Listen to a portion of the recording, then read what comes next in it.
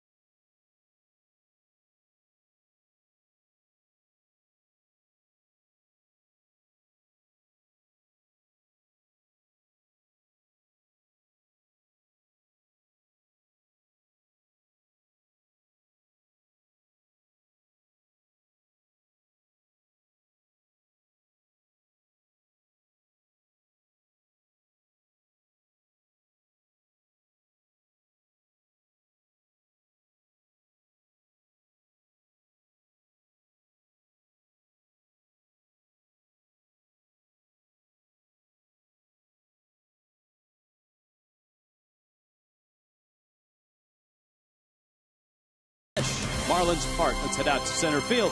Craig Minervini, Jeff Conine. Hi, gents. Hey, Rich, how you doing? And good evening again, everybody. We're going to talk a little pitching here tonight. Brad Hand will get his second start of the year, obviously final start of the season. Had a nice year and did have an injury at AAA, so didn't have a full season down there.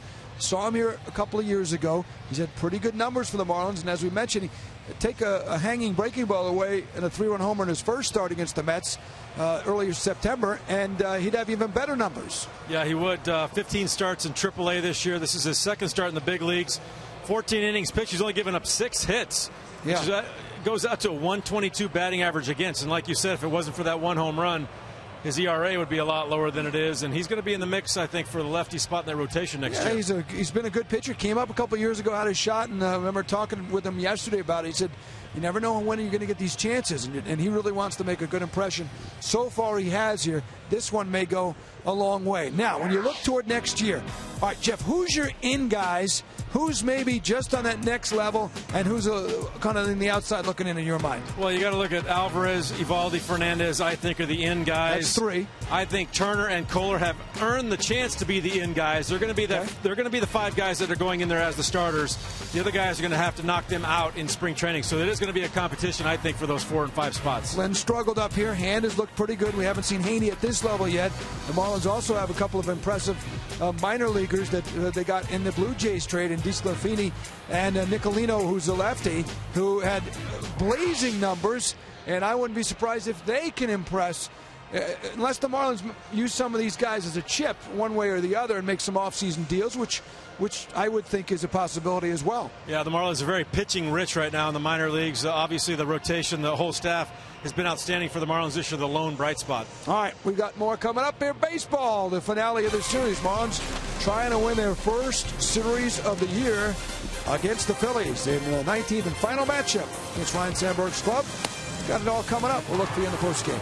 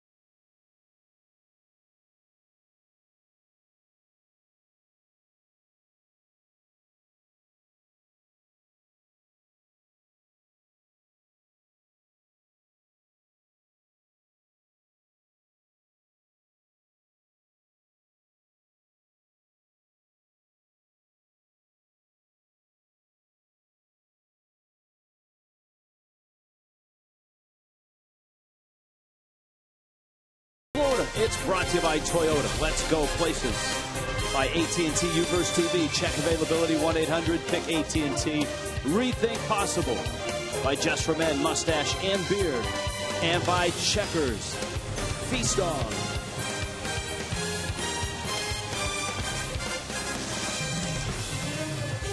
Inside Marlins Park, ready to go. The Fish and the Phils finish off this 3-game set. Finish off the season series as well. Here come the Fightins.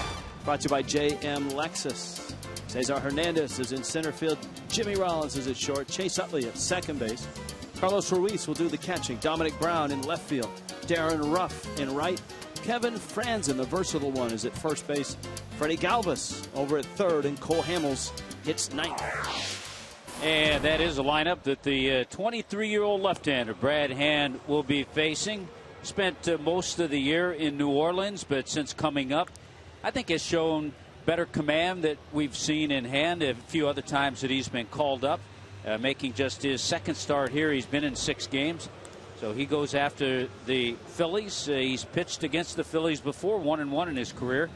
1 start, couple of games. So tries to keep that command. That's always a good thing to watch with his fastball, his curveball, and his changeup. Even though he got to the big leagues a couple years ago, you still forget he's a youngster. He's 23.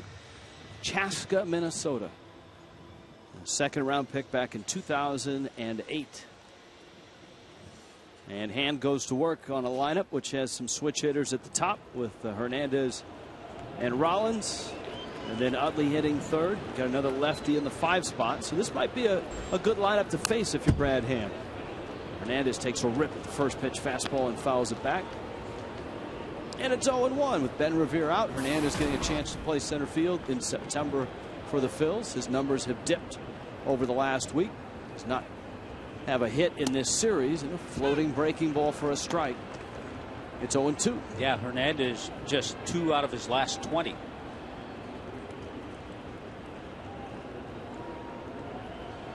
Hand working quickly. And that overhand breaking ball for Hand is a real good one, especially with fastball command. I think what's surprising with Brad Hand, he has that good changeup, but he can throw in the low 90s. He's not a lefty that tosses it up there 85 miles an hour. 94 right there. With run on it. Yeah. He's working with Coy Hill tonight. Mike Redmond and the Fish. No tapper foul. A frustrating night last night for the Marlins. And they've had a lot of them, obviously, in a year where you lose 100 games. And the Marlins hit 100 last night. The Marlins a 2-1 loss. And for Mike Redmond in his rookie season as a manager, you've touched upon it, Tommy. So many games in which the Marlins have scored 2 runs or less. And there's really not a whole lot of managing you can do when that's the case. To right, Stanton over there, and he makes the catch and finishes with a nice slide. Good job by Giancarlo in right field. That ball was stung by Hernandez and had some slice on it. Stanton stays with it. You have to stay with this ball, and then as he reaches, loses his balance a little bit, but gives us a nice landing.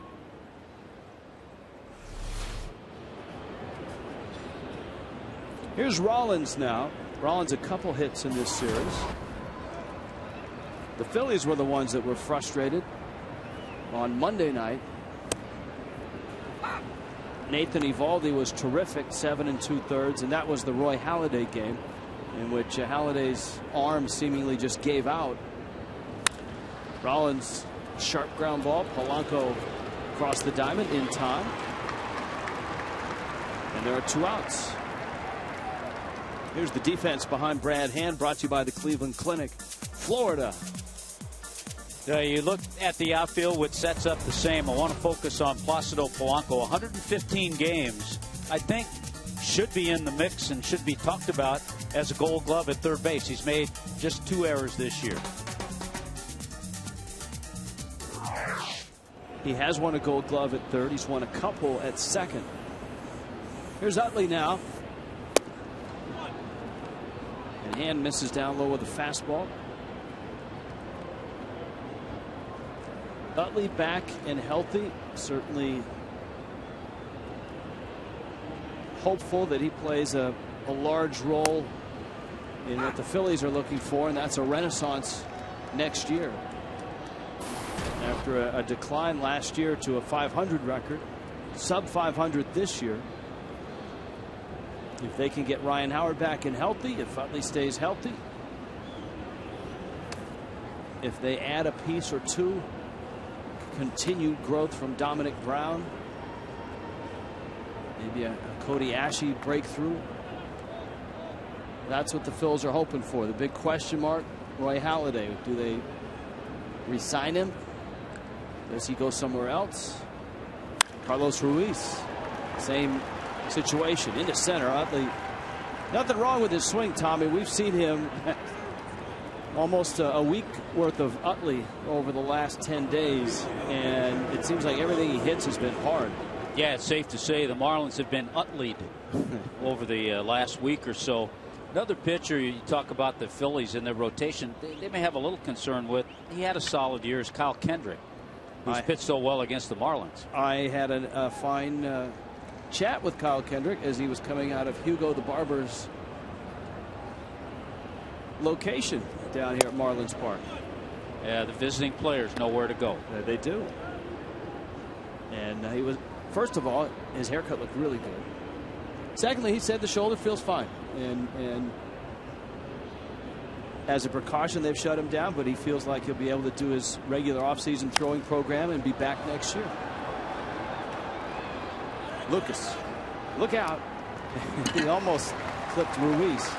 Makes the catch in fair territory. Nice first inning by Brad Hand.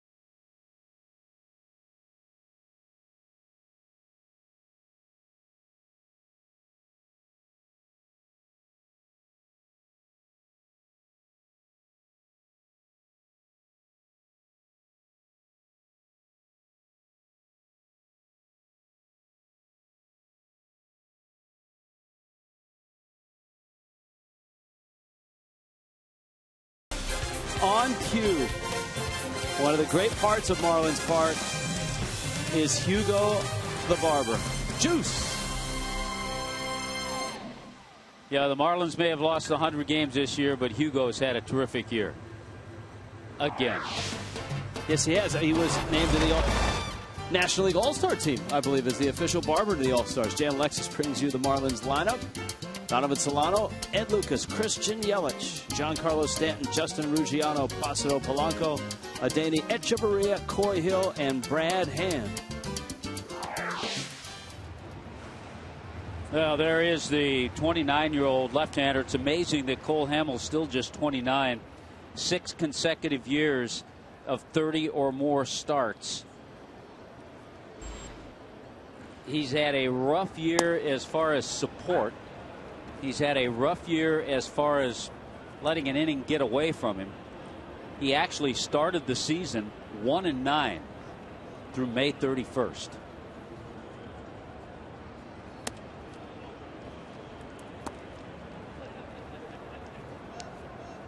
Solano leads it off. Ed Lucas, Christian Yelich to follow. Donovan had his hit streak snapped last night. And Hamels, that really good changeup for a strike. It's 1-2. Hamels has it all. I mean, he has success in the regular season. He's built a fine resume of 99 and 74. He's going after win number 100. He had that terrific postseason in 08. He was the National League Championship Series, World Series MVP. And he also has everything as far as stuff. He's got that 93 94-mile-an-hour cut fastball that he can run in on righties. He's got an outstanding changeup and a curveball as well. Liner into right center field and a base hit for Solano. So Donovan Solano is aboard. But the Marlins over the years have had a way against Cole Hamels. He's just 9-12 in his career against Miami. There's the scouting report. He's very aggressive, works quickly, gets in a good rhythm. That's that nasty changeup. And you can safely say 2013 was an unlucky year for Cole Hamels, except in his bank account with the new contract he signed. Yeah, first of a 6-year, $144 million deal. Lucas up now, and Hamels from the stretch. A swing and a foul tip, held there by Carlos Ruiz. You've talked about it, Rich, in this series. It's been a bullpen series for the Phillies.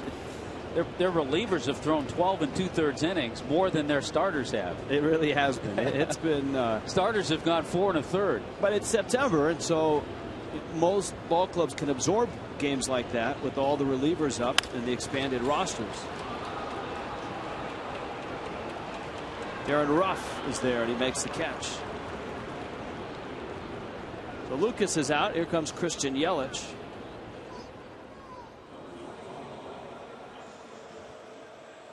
Yeah, let's see how the defense sets up for Ryan Sandberg's Philadelphia Phillies. There's Dominic Brown and Cesar Hernandez, Darren Ruff, Galveston Rollins, Utley, and Franson on the right side, and Chooch back in the lineup. He's behind the plate.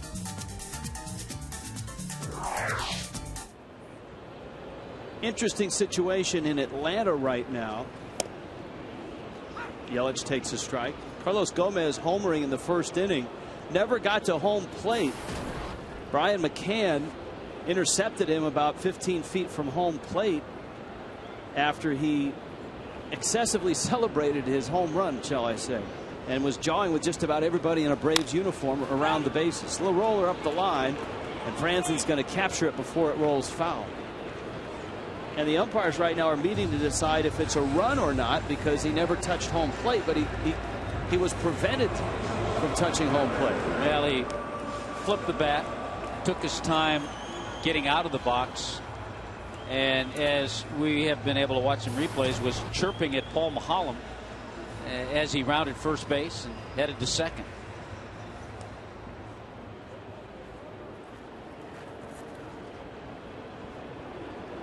Hamels' numbers. You can see the 3.62 ERA, and that's the, I guess the one thing that he, as Tommy pointed out, hasn't had a whole lot of luck this year, or run support for that matter. And talking about the few innings that the starters have worked for the Phillies in this series. On the flip side of that, Cole Hamels has gone 5 or more innings, 74 consecutive starts. High fly ball down the line, and it's going to land just foul. Darren Ruff doesn't run real well, and he couldn't get to that ball, and it narrowly missed being extra bases, and it just misses. Watch this. I tell you what, had it been just fair, he wouldn't have gotten there to make the catch. Stanton of all the Marlins has the most at bats against Hamels in his career.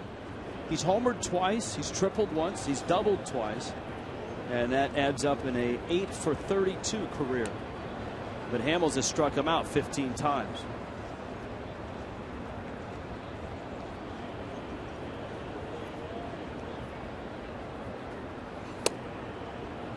Pitch is a strike. I guess the question in that Atlanta game is, does your home run count if you get thrown out before you touch the plate? Because he's been thrown out. I don't think I've ever seen a catcher go up the line about 10 feet as McCann did and just stand at attention as if to say, you're not getting by me. Well, multiple Braves have been ejected as well. When the dust settles, we'll sort it out for you. Here, a much more civil game of baseball, with Stanton working against Hamels. And a 2-2 coming. Breaking ball. It stays at 2-2. Ruggiano to follow. Marlins await the arrival of the Detroit Tigers.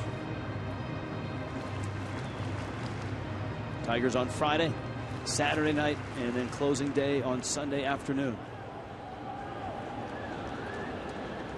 Tigers have yet to clinch the Central, but it seems to be just an afterthought. Swing and a miss. Hamels pumped it up at 93 and elevated, and he threw it by Stanton.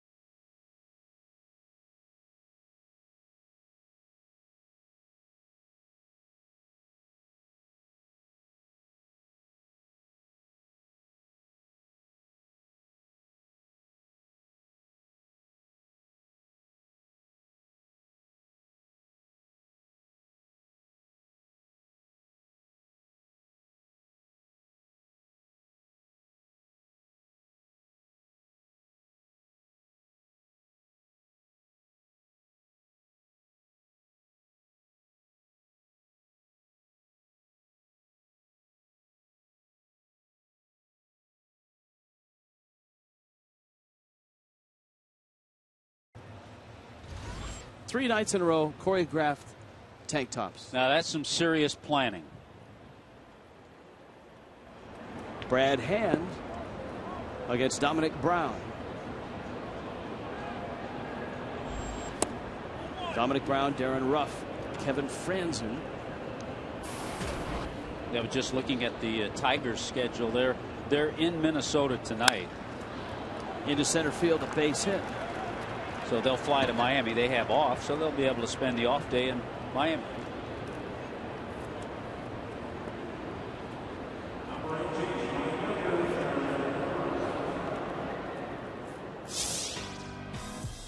Well, here come the Tigers, and here come the fireworks. Little Tigers and fireworks after the ball game. Sir Pizza 4-pack, just $60. Celebrate Star Wars night. Star Wars night, you hear that? Jim Hawley, John Sulzer, everybody in the truck. Crack staff loves Star Wars. After the game, fireworks spectaculars presented by MetLife.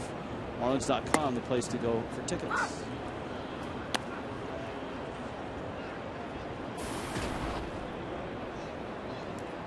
So Star Wars night is Friday night, Tommy. Just have to go. Fastball strike. Favorite Star Wars character? CP3O. Okay. I'll go Lando Calrissian because he was cool. Pick one who somebody knows. He was the coolest guy in the universe. See, I don't remember. He's the guy that played Gale Sayers. Remember in Brian's song? Oh yeah, Billy D. Williams. Okay.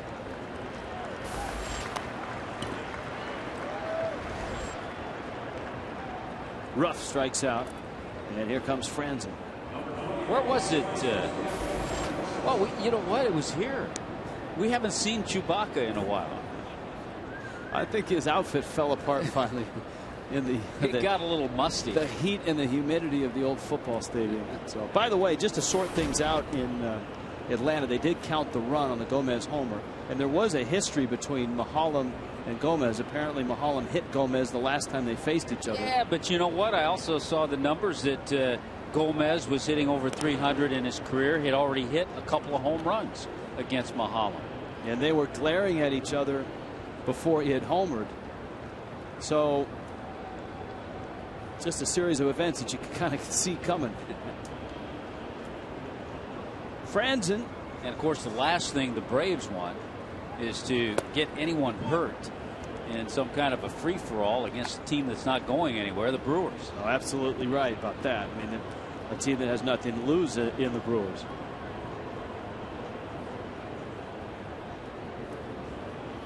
Kevin Franzen.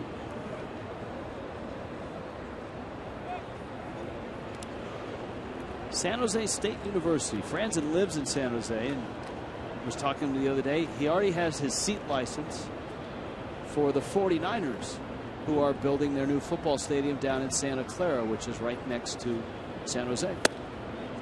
Had a kind of an interesting career because he had some ups with San Francisco, and a couple of years ago, 2011, spent the entire season in the minor leagues with the Phillies.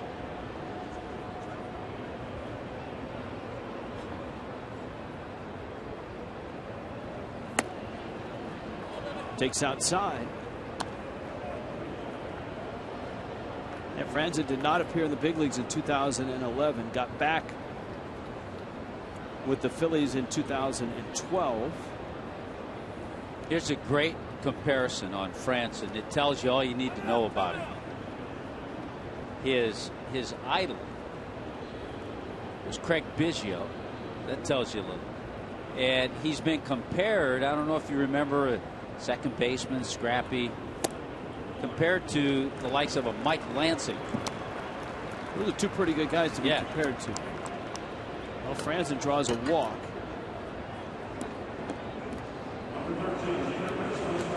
And Freddie Galvis is coming up. And this is a part of the order that you don't want to start walking guys, even though that pitch number 4 looked like it was in the strike zone. So Galvis, switch hitter.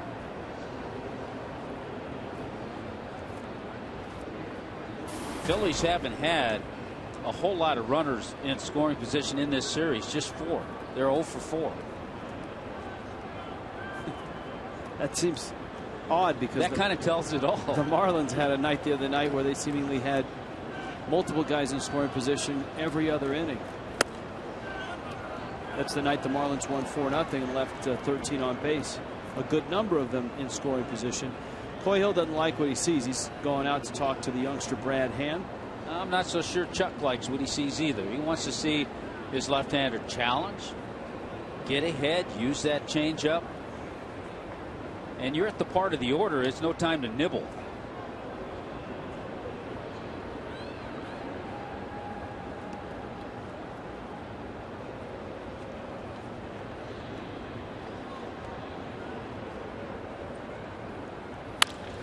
Up the middle, Solano got a hand on it and got the out. Just knocked it down with his glove long enough to corral it and get the out. I don't think he's going to get a double play with Galvis running, but at least he got the runner at second. This tough play. Watch that ball come up on him. He's down. He's ready to stay down on the ball.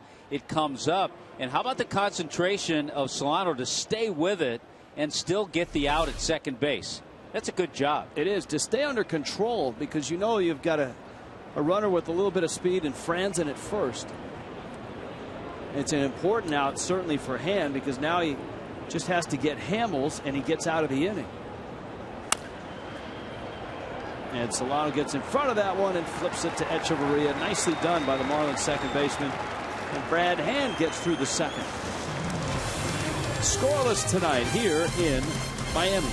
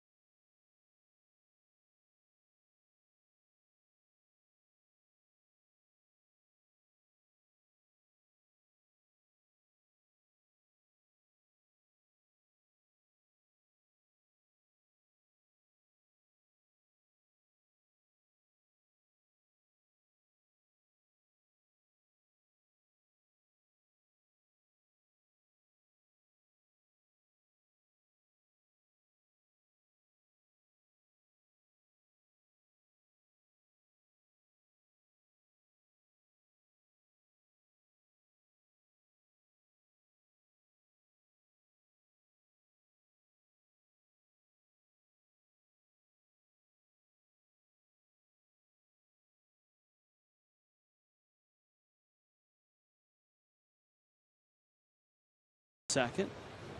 Even Mike Redmond knows that this copyrighted telecast is presented by the authority. The Marlins may not be reproduced or retransmitted in any form.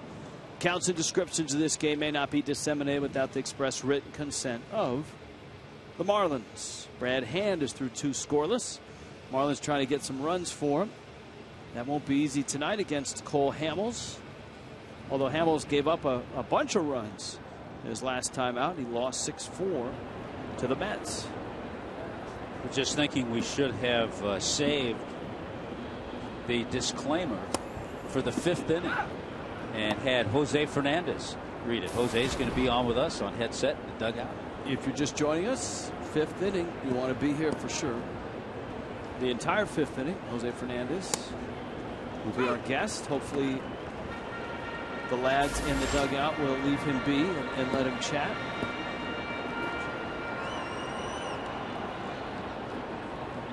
Oh, 2 to Ruggiano. That just missed.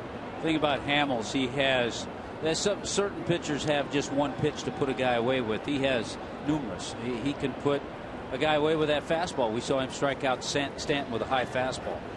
He can cut it. He can go with the changeup.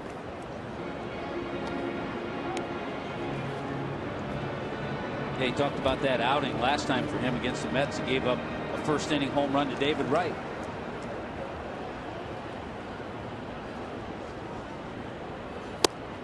Phil's almost had that situation with Ryan Howard, and that is Howard coming back from his knee injury to play at the end of the season, but the timing just didn't work out. Howard is starting to play in some games at the spring training complex, which the Phils need to see so they can move forward on next year.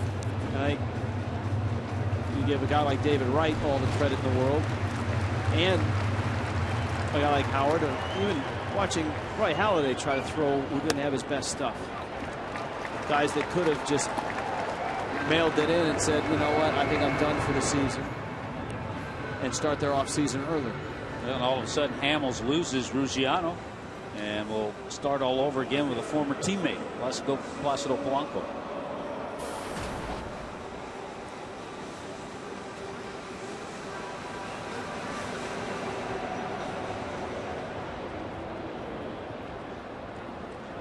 Nice at bat by Ruggiano, who was behind the count right out of the chute, 0-2.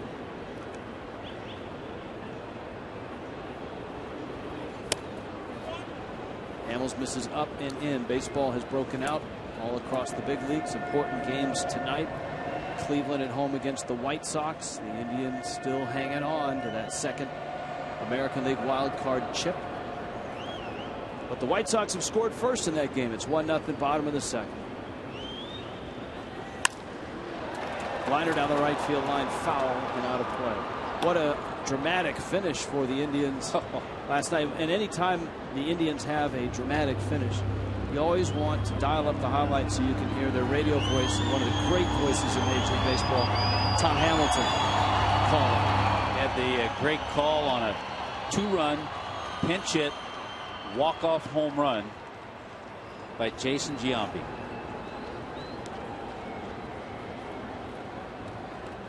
And you talk about highs and lows for the Indians fans that were there. In the top half of the 9th, they went in with a 3-2 lead. And Chris Perez, their closer, gave up home runs to Viciedo and De Aza. And all of a sudden, the White Sox had the lead.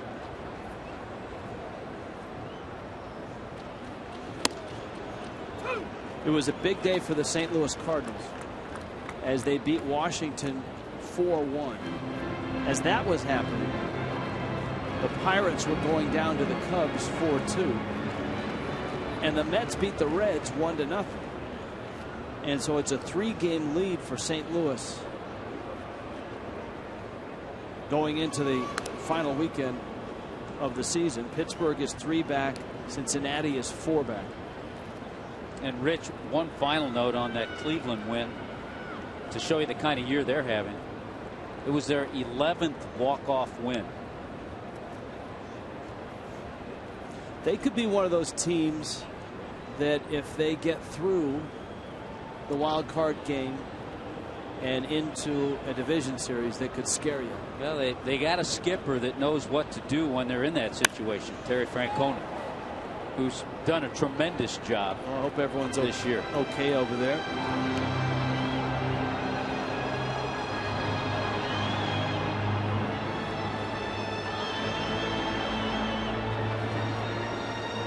John Tuitu is the captain of the Camberwell down there. He's our fabulous low third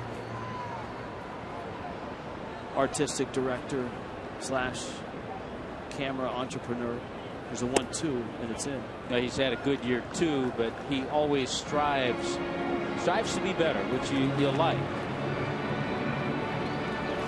Nice. He's taken a big step backwards though in his T-shirt. He had a UC Davis baseball shirt on the other day. Now it looks like he's sporting a Penn State shirt. Still a fine institution, Penn State. Well, they're starting to get a few more scholarships. I think he probably did that in honor of Chris Wheeler. That's right. One of the broadcasters for the Phillies is a big Penn State fan. Chris Wheeler working with Sarge, Gary Matthews. Ruggiano still at first. This has been an extended inning already, and this is only the second hitter for Hamels. Ruggiano worked a walk after falling behind 0-2. And he's running on the pitch. Polanco pulls it. Diving stop. Rollins on his knees. And safe. Franzen got clipped on the slide. Polanco just got there. C.B. Buckner with the call. And Miami has runners first and second. What a wild play.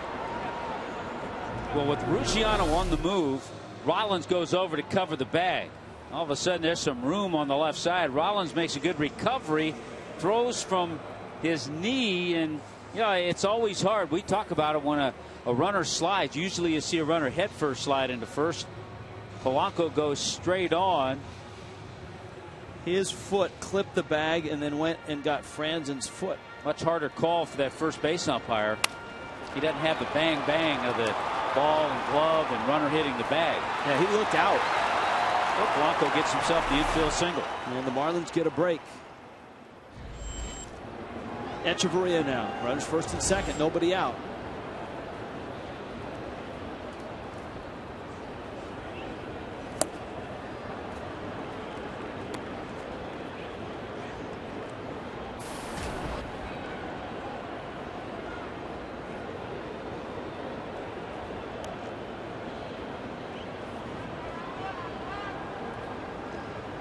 Oh and 1. Coy Hill is on deck. If you're Hamels, this is an important hitter because you got the bottom of the lineup. You've got Hill and Hand after Echeverria. Hill is hitting 163, and of course Hand not real accomplished with a piece of wood in his hands.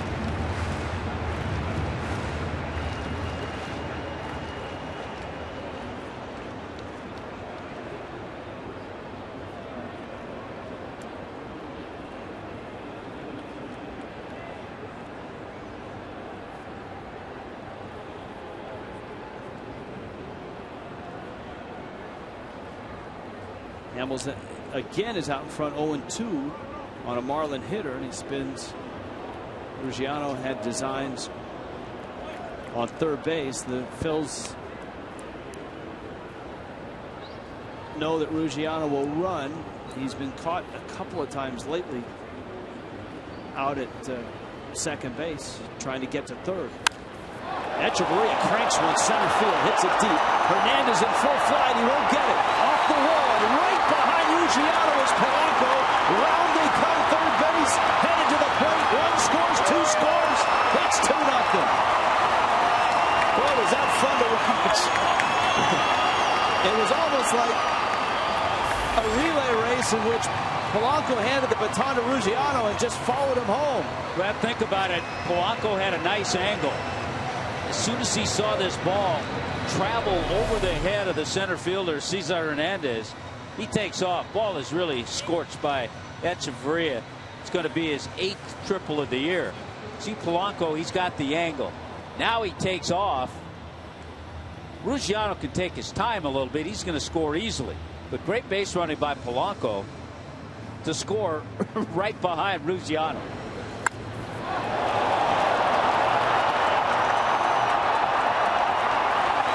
Ruggiero goes back to possibly tag up, and then once he saw it heading over the head of the center fielder, he's able to take off.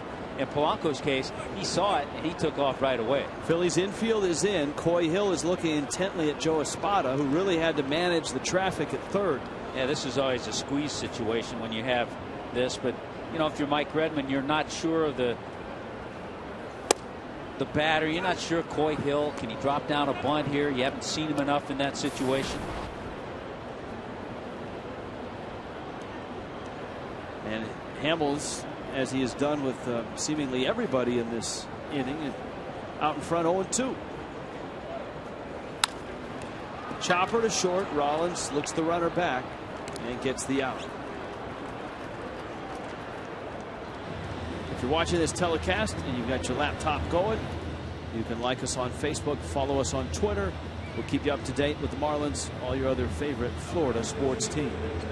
Now, the Marlins probably have a better idea of what kind of bunter Brad Hand is, than they do Coy Hill. The downside is if you squeeze and it doesn't work, you take the bat out of Donovan Solano's hands, and while that doesn't put fear in a lot of National League pitchers' hearts, Solano has been the Marlins' best with a runner in scoring position, even though it would be with 2 outs. Echeverria, Rich, now with 8 triples, is behind Segura, Marte, Span, and Gomez, all with 10, and has had some big games against the Phillies this year. Edge at third. And fouls it. Now Brad Hand was pretty good with a hockey stick in his hand growing up. Chaska, Minnesota. Had a decent swing there, and it's 1-1. Got a couple of career hits. He can really help himself here.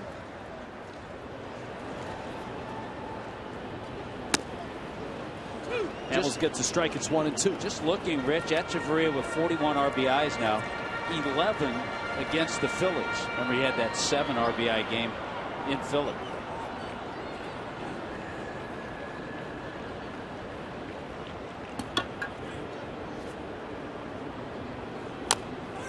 Little tapper up the line. Echeverria, to me, Tommy, is a player as well that you surround him with a little better supporting cast, and I think he takes a big step forward. Yeah, and all of a sudden you don't look and depend on him for a lot of offense, even though he will supply it, but all of a sudden a little bit of the weight is off his shoulders. And that could be said of a lot of the hitters in the Marlins lineup.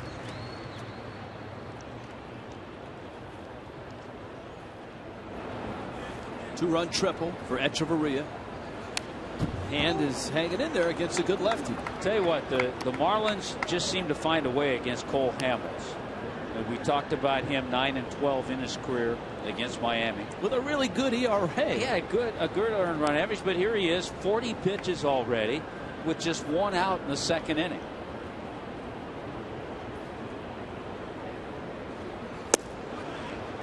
That is strike 3 called.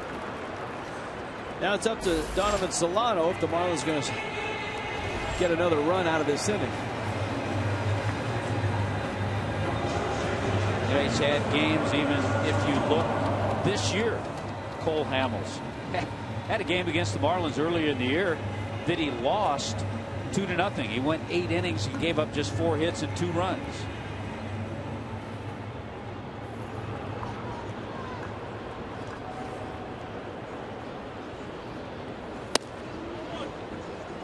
Now you've got Solano, who has had a knack for hitting with runners in this spot.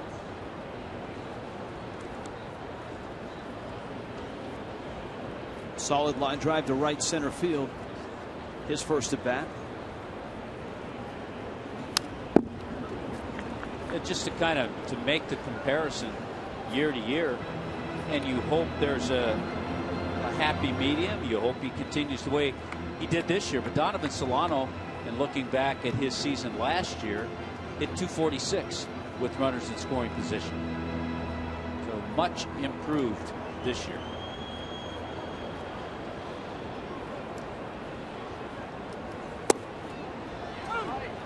to strike.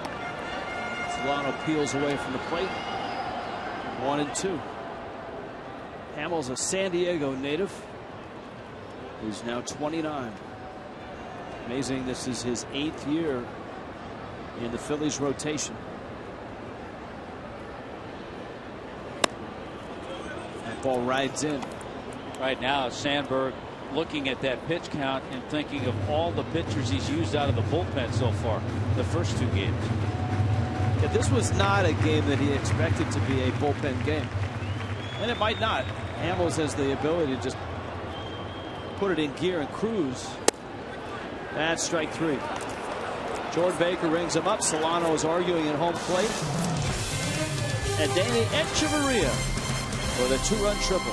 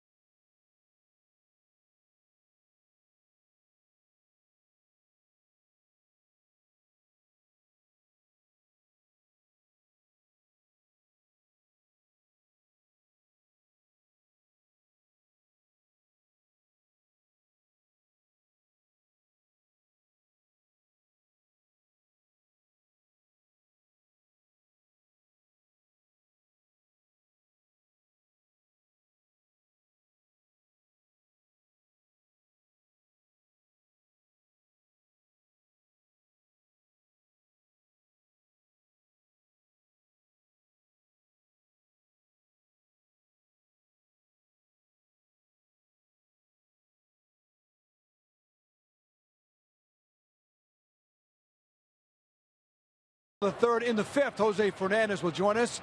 He was shut down on September 11th after that terrific performance, and Mike Redmond was talking to us today about how things began in spring training. It wasn't on a very good note. Thinking about this the other day, you think about this spring training and you know, his first time out, he hit Stanton in the head, you know, in spring training, and you're thinking to yourself, man, wow, what, you know, is this spring training going to be too much for is he going to be too nervous? Is he going to be able to, you know, get through? Like, man, when should we pitch him in a game? Should we, you know, how do we handle this? How is he going to handle it? And to think that we went from that to, you know, rookie of the year, hopefully being the rookie of the year, this is just truly amazing. And that incident with Stanton when he hit him in the head was in the very first few days of spring training, as that one is ripped by Hernandez, who hits the ball hard seemingly every time up, but Luciano makes the catch. And Jose has been, as you might imagine, chatting with anybody he possibly can. Red told us today, last night, right during the game, he came up to him, started talking, and Red would say, hey, I got to watch this game here, Jose. But he's been a very good teammate, guys, and you're going to have fun talking to him, I know, in a few innings. And look forward to it. I think he's been trying desperately to keep himself occupied over the last week, whether it's scouring the outfield for fly balls. He's had some of the best batting practice power shagging days of anybody.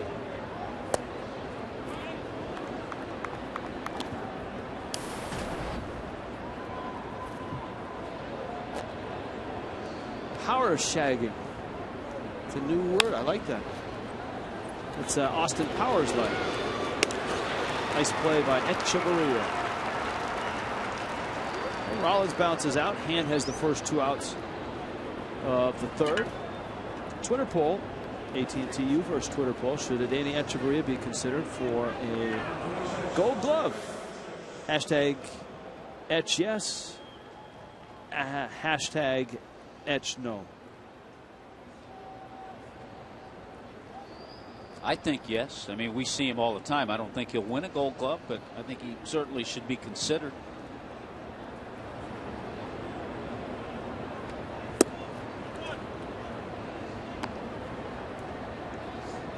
Utley now singled in the first. Brad Hand has a 2-0 lead thanks to a Danny Echeverria's 2-run triple.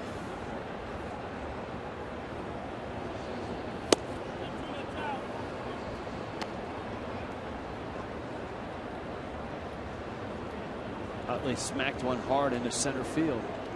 So a lot of baseball is already in the books, and a lot of those games significant in the wild card and division standings. Pulled to first. Lucas has the ball and the out, and Hand goes 1, 2, 3 through the Phils in the third.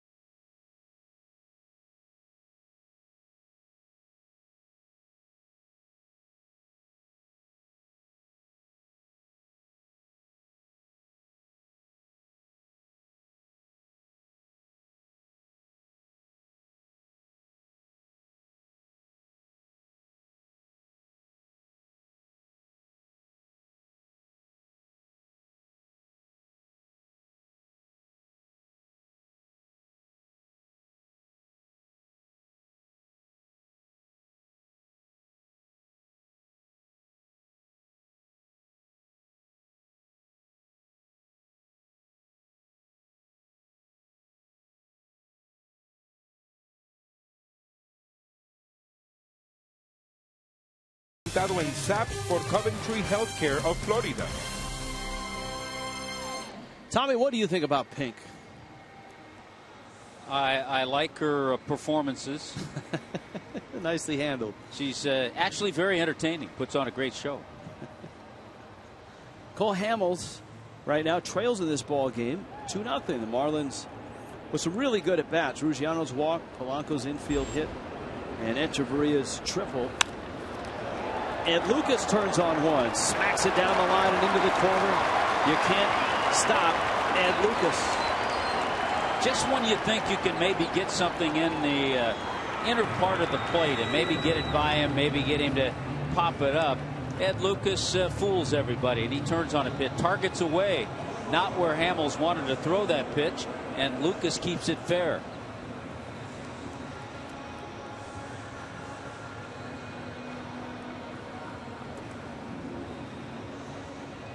In the next few days, Ed Lucas is going to complete his first Major League season, and he's also going to be a father. He might not have a whole lot of time to reflect on this season. Yelich now takes outside. 3 hits in the series for Yelich.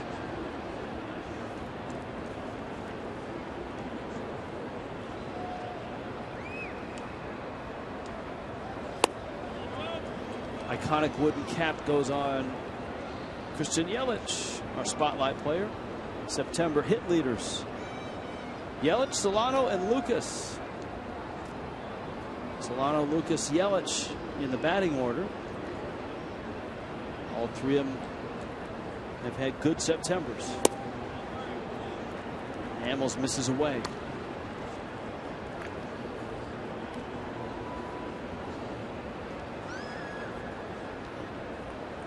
Oakland lost today 3-1. The Angels beat them in Anaheim. So the A's sit at 94 wins. And I'm sure they'll be checking out to see what Boston does tonight in Colorado, of all places.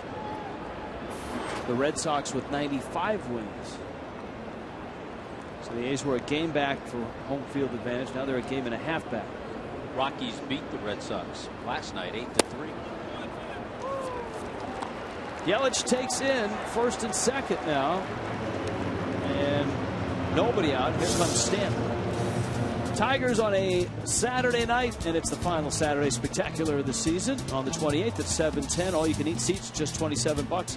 After the game, head to the West Plaza for a live concert with Gacho and Fito Blanco, powered by South Florida Ford. Go to Marlins.com today.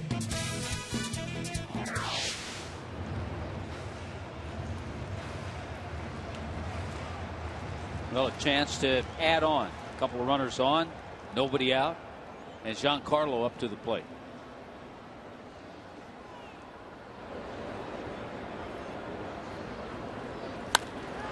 Stanton gets under that ball and lifts it to left. Brown comes in and makes the catch. That is a pitch. You can honestly say Giancarlo Stanton just missed. If he, it's just a matter of fractions of an inch. But getting under it for the easy fly ball, as opposed to hitting it in the Budweiser bar.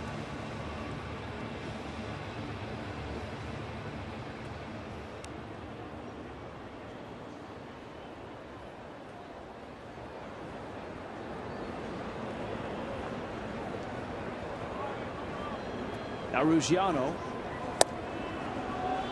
Well, say what you want about Hamels having a tough luck year, and even his career numbers, as you pointed out at the outset of the show, against the Marlins, good ERA, bad record. But he's hurt himself in this ball game a couple of times, a pair of walks. And the walk to Ruggiano was especially painful because he was out in front of him 0-2. Right now, he doesn't have command. And usually when you see Hamels locked in, he's got a good rhythm going, and he has command of that changeup that he works off his fastball. But neither of those he has a whole lot of command on. Thus the pitch count up real high.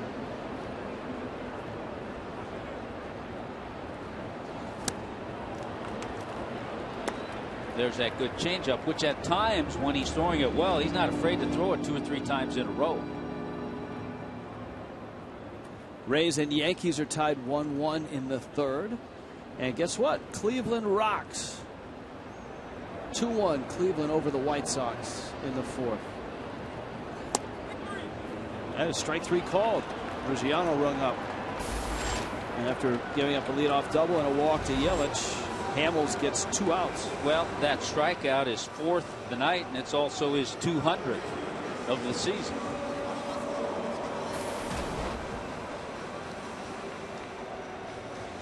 So if you don't look at the win-loss record, if you look at 217, 218 innings, 200 strikeouts now, just 49, 50 walks now in the year. So that's low. And a 3.62 ERA. If you just looked at that, you'd say this guy's got to be 15, 16 game winner. 8-14. I can remember a poll question midpoint of the year when he was 2-9 or something to that effect. Yeah, 1-9 he started.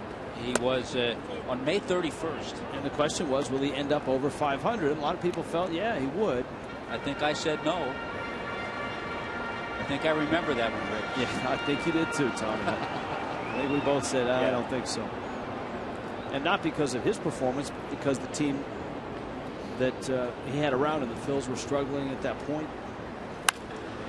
Sharp ground ball short. Rollins waits. Utley gets there.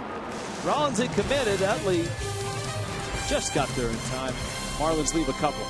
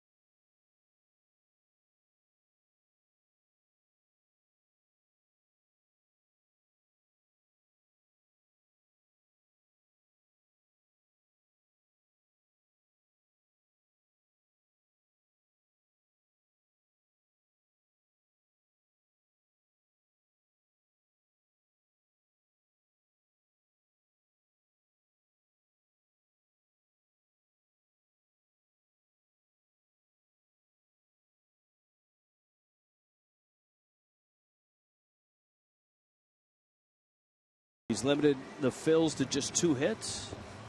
Both Marlin runs coming on a 2-run triple by Adeiny Echeverria. They had a nice 9-pitch inning last inning. So he's got himself a little lead, but I'll tell you what, remember that Major League debut for Brad Hand? He went 6 innings, gave up 1 hit, no runs. It was a game against the Atlanta Braves. I think there was gave up 1 run. And he set and established an amazing record. He was the 2nd starter since 1946 to do that in his Major League debut. Go 6 innings, give up 1 hit, fewer than 2 runs, and lose. I think there was a good number of folks from the Chaska, Minnesota area. Wasn't the mayor there or some high public official? A public official would be the best way for me to put it, because I'm not sure if it was the mayor or not. But a high elected public official. There you go. I'm not sure. Maybe in Chaska they just appoint them. Ruiz turns on 1.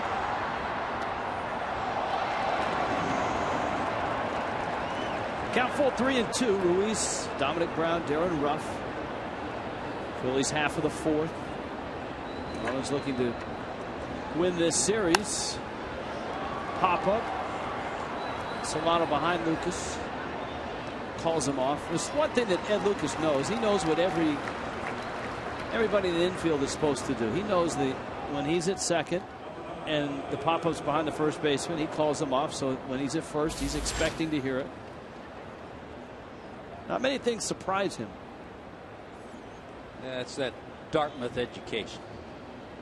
I think it's that education of the baseball and all the games he played in the minor league education. I checked the other day, over 3,000 minor league at bats for Ed Lucas.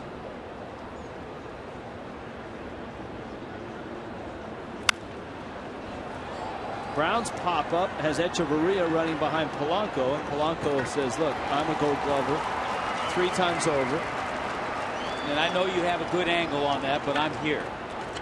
I'll take it. He really is a terrific guy. He's tremendous. And he's been good for Echeverria this year.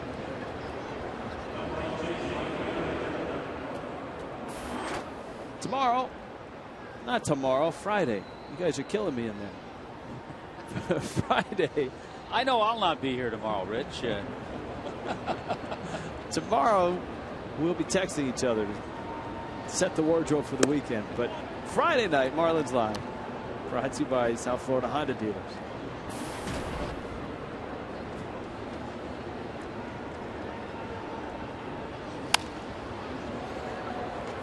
Another soft pop. This one Stanton will run under. Brad Hand with a 10-pitch inning.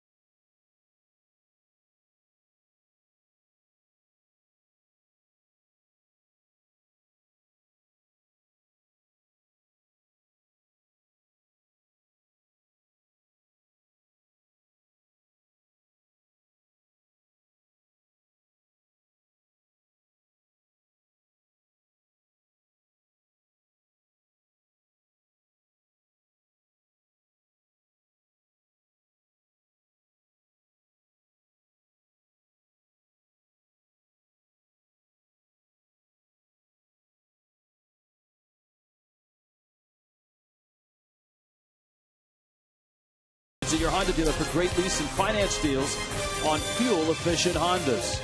By Coventry Healthcare of Florida, lighting the way to better health. And by Hialeah Park Casino, a world of entertainment. Come and live it. Now open. Beautiful skyline of Miami proper. 2-0. Marlins on top. It's the bottom of the fourth. Cole Hamels out there for the Phils. And the guy that did the damage in the second, Danny Echeverria, takes low and in. His triple hit over the head of Cesar Hernandez in center field.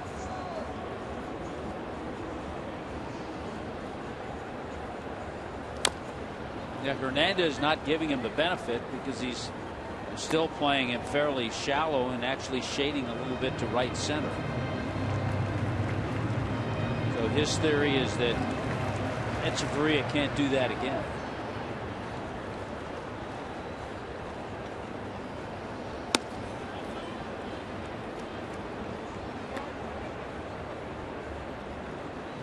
Triples leaders. Carlos Gomez, we were talking about him earlier tonight, but look at everybody with 10. Marte, Segura, Span, Gomez.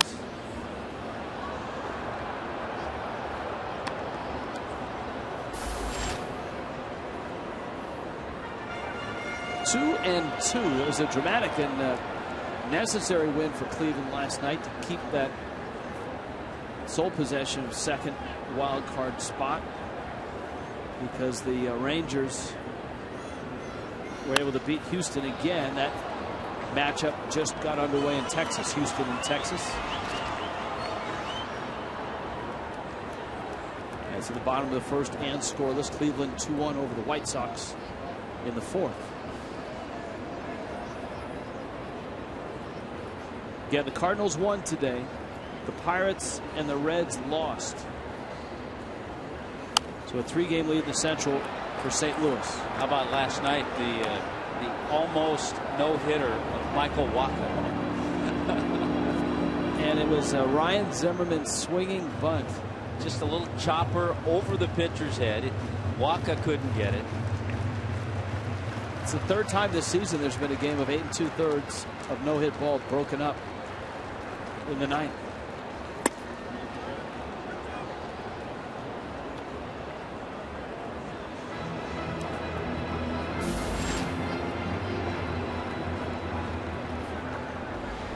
Coy Hill waits. 3-2. End of the bat there. Well, he shovels, and I think if he could do it over again, he may have taken it out of the glove and thrown it. Yeah, he had time, and he was far enough away where he could have done that, but he knows best. From America's #1 pregame show comes the all-new Fox Football Daily, featuring an all-star lineup of experts and NFL legends. Everything you love on Sunday, every day of the week. Fox Football Daily, weeknights 6 Eastern on America's new sports network, Fox Sports 1. Hill lines it to right. Ruff makes the catch. We check in with Craig Minervini. Craig? Rich, you saw the nice play there by Chase Utley. Got the out, and it's been a while now for Chase Utley and Jimmy Rollins, as they played more games together than any other active duo at shortstop and second base. Rollins broke in 2000. Utley came aboard 2003, the streak starting with J. Rowe on April 24th, 2003. They're approaching 1,100 games together overall, and that is fourth highest all-time. Later we'll look at the all-time leaders. Jimmy Rollins has had almost 30 partners over there at second base. He said Marlon Anderson, who's a little bit unorthodox, called Placido Polanco a slick guy. The Marlins third baseman was his partner, and he said Chase a little more rigid, an ABC guy, but they've worked it out very well together, and you have to play that long. They overcame Cano and Jeter earlier this year, and approaching 1,100 together. We'll look at the leaders and the Marlins all-time combos later during the game tonight. That's a good description of Chase Utley. He's not the smoothest, a little robotic, but certainly gets it done. An ABC guy. Yeah. Well, that pair will be together next year if they're both healthy. I would say the Marlins leader would be Alex Gonzalez and Luis Castillo.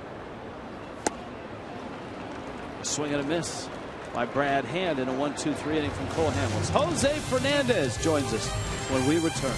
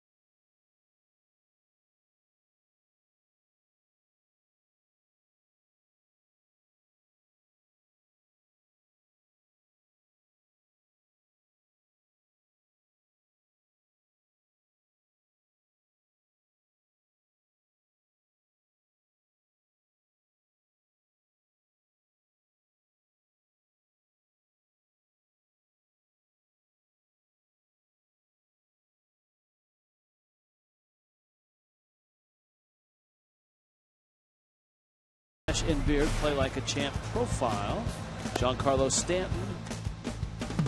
His OPS September and early October, 950. Hanley Ramirez and Gary Sheffield. We all need to have better. We are efforting to get Jose Fernandez from the Marlins dugout. Once we do, we will welcome him with open arms. But right now, we're just trying to jump through a few technical hoops and get him rolling. A few technical difficulties, as they say. Kevin Franzen now. He walked back in the second.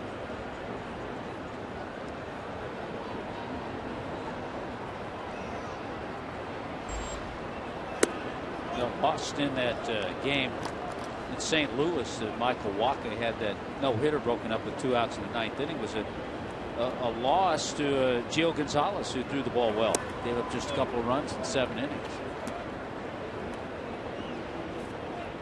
St. Louis beat the Cardinals, or rather, excuse me, St. Louis beat the Nationals again today, and Jordan Zimmerman was denied his 20th win. Yeah, he was.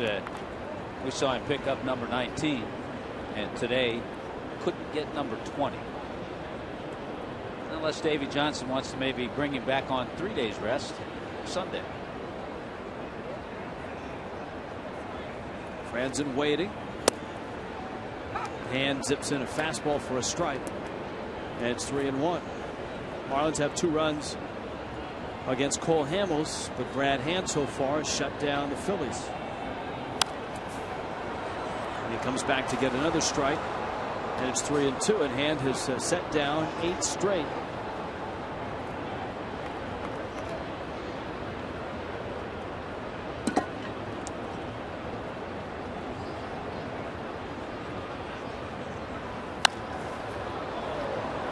In the air center field, Ruggiano glides back, and he makes the catch. Jose Fernandez has had a terrific rookie season, and he joins us now for the Marlins dugout. Jose, thanks for joining us. How are you, buddy? Everything good? And right now we are attempting. See, he's ready. Yeah, he's ready. He's ready. Apparently the audio is not ready. We'll get there. We're making progress, though. We have the headsets Just keep telling yourself. Jose. Just keep telling yourself that. Hey, by the way, watching Brad Hand a little bit, he's taken a page out of, and every pitcher that pitches in this ballpark should do it. You had a nice conversation with Tom Kohler about how he's turned things around, attacked the strike zone, gotten ahead, and it looks like Brad Hand's doing that here. He's gotten a lot of fly balls to the outfield. Breaking ball, line into center field. Freddie Galvis has a hit. A 1-out single in the 5th.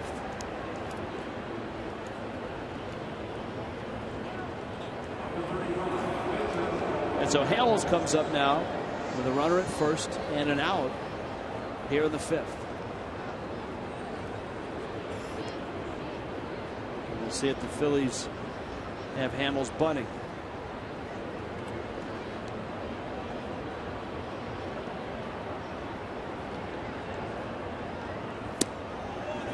Looking before the game at Hamels, who has 10 hits this year. He's always swung the bat pretty well. Look at that number. 13 sacrifice bunts. Something a pitcher can be proud of.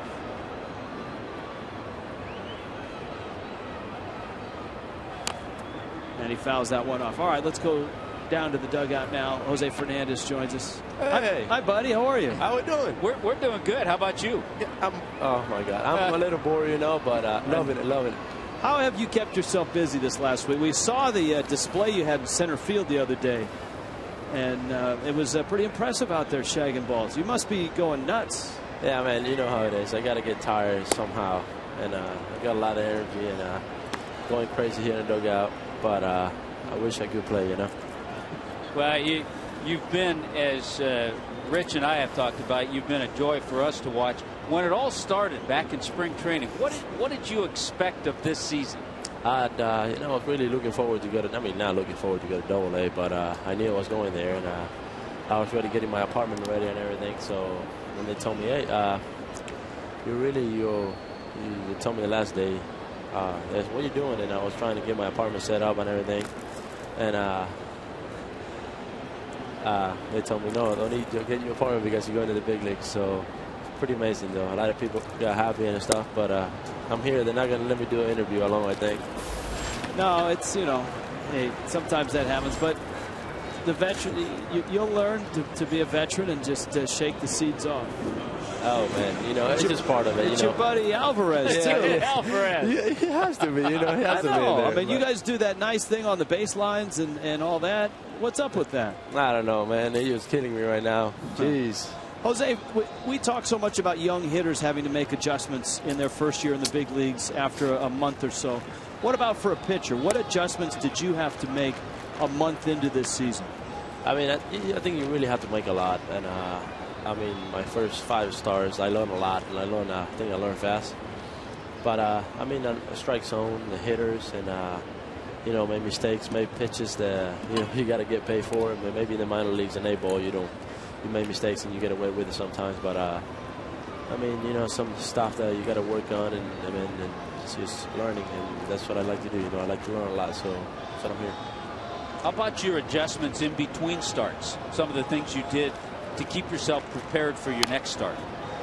You guys know, I like to work. You guys see me work a lot. And I think that all the fans know that I work out a lot. And I like things. I like to work on things, and it doesn't matter how good my start was. I think there's something there that we should work on in any pitch and any location or something. So I do work on stuff every day. So that's why now it's so hard just being here watching and seeing my teammates playing and giving their heart on the field and just here watching. So it's a little hard. Now I know that as you were coming up in high school over in Tampa, Orlando Chinea was such a big influence on you, and a lot of what you guys did in terms of conditioning were things that he learned over in Japan. Do you still do those drills? Oh, yeah. I do a lot of them, and I think that, they help me out a lot, and really, really like them, so I keep doing them, yeah. All right, well, we'll take a timeout. We'll be back. More with Jose Fernandez, the Fish, on top, 2-0. Hey, what am I supposed to do now?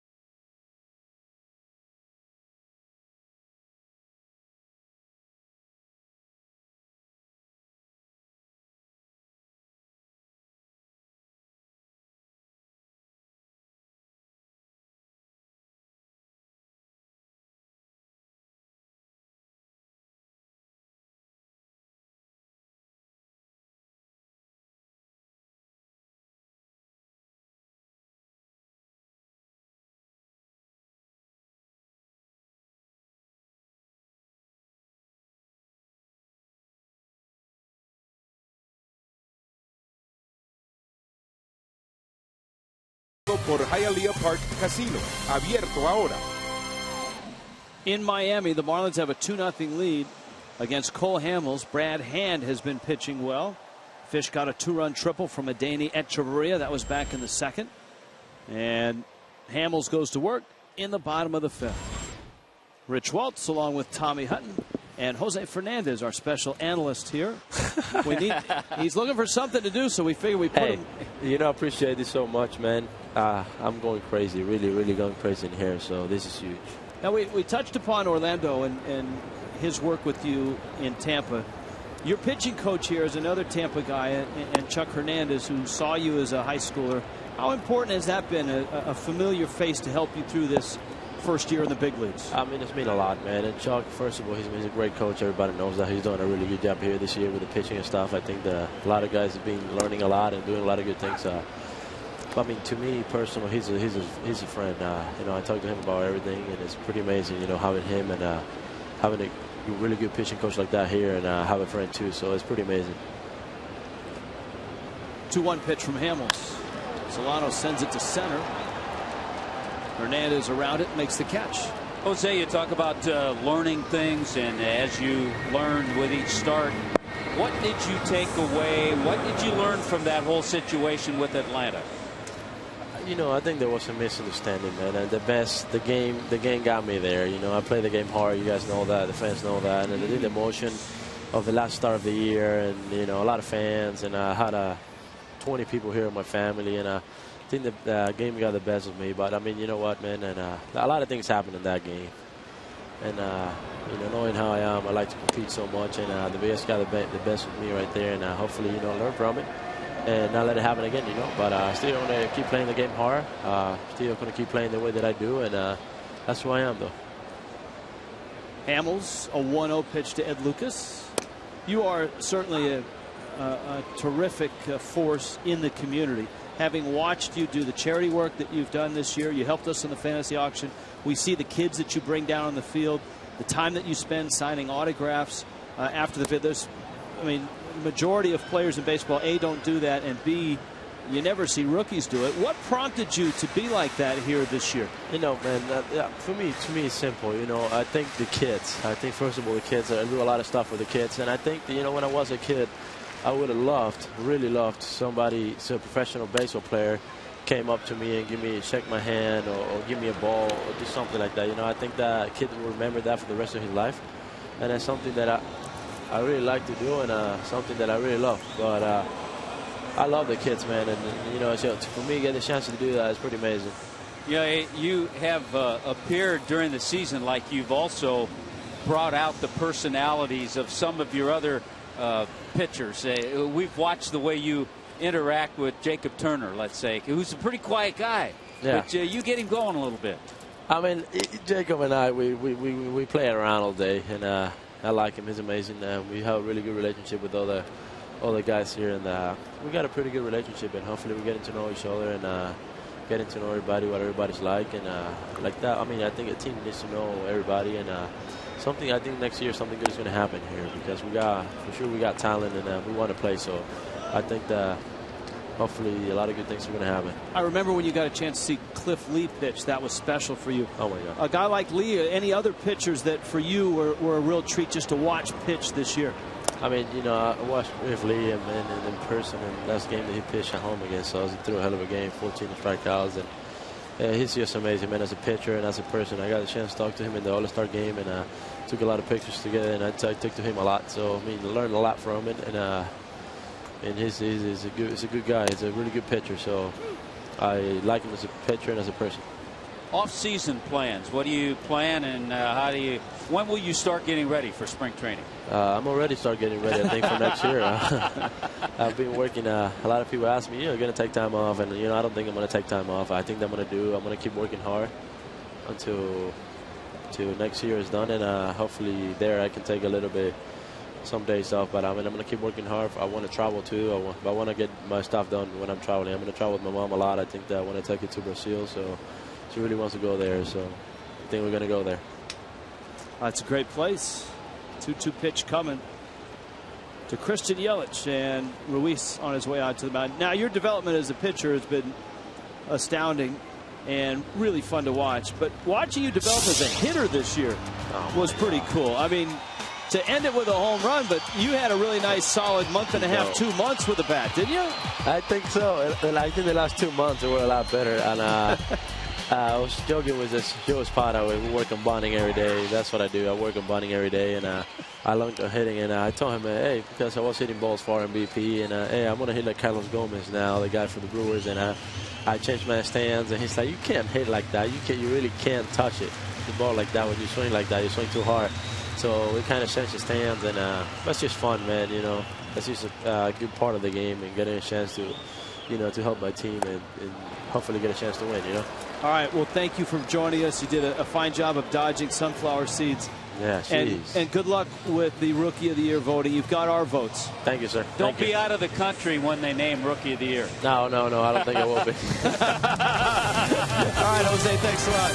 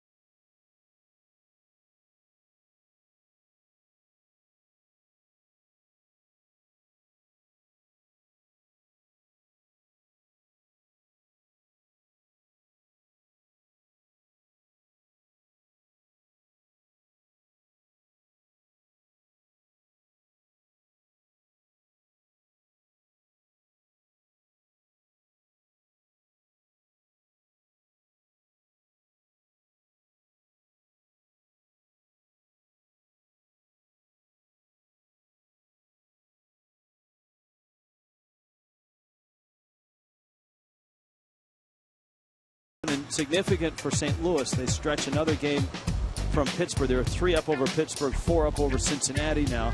Over the American League, the Rays a 1-run lead in the 4th. Cleveland rocks right now, a 2-1 lead over the White Sox. They've got a game lead in that second wild card spot over Texas, who are scoreless against the Astros. And Detroit 1-0 over Minnesota in the second.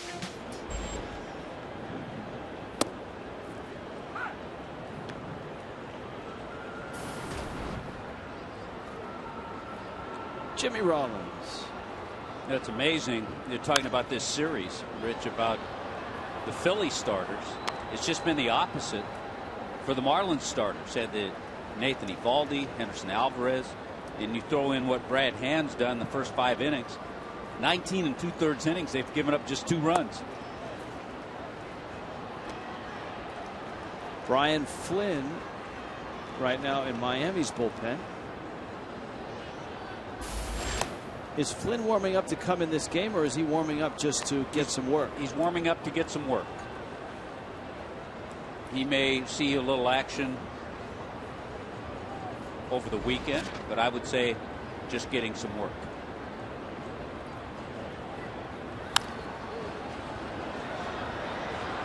Tonight, the Colorado Rockies are playing the Boston Red Sox, and it's the final game at Coors Field for Todd Helton.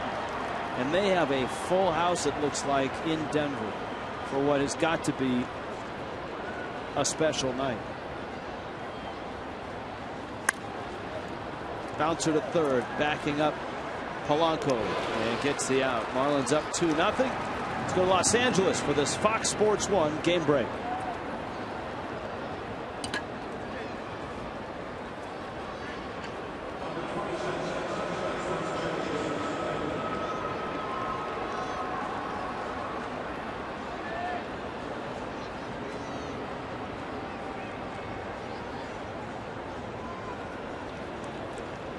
Thanks, Julie. That beef between Mahalam and Gomez goes back, I believe it was June, when Mahalam hit Gomez with a pitch, and Gomez exacting some revenge. But Brian McCann playing the role of roadblock at home plate. We've seen him do that before a little bit. Not quite the roadblock he did tonight, though. Another base hit from Chase Utley. There's Carlos Ruiz, who has popped out twice.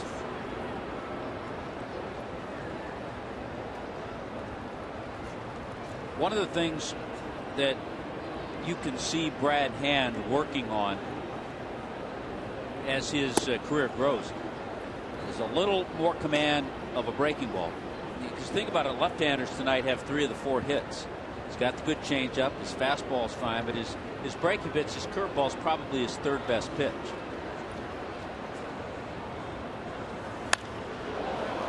That one is hit hard and deep, but foul. That's a long ways for a foul ball. It counts 1 ball and 1 strike to the Panamanian catcher. It's been a struggle for Ruiz this year for a lot of reasons. He started the year suspended 25 games for use of a banned stimulant. Hamstring injury as well.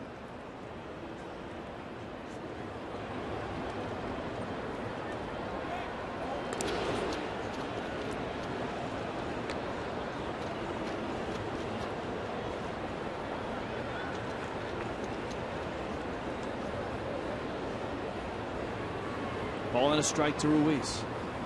And working here with 1 out in the 6th. Bouncer to 3rd. Polanco, a tough pick. There's the turn. In time. Solano tiptoes over Utley at a good hard slide. That's a nifty double play, starting with Polanco and the turn by Solano. Nicely done. The veteran and the youngster.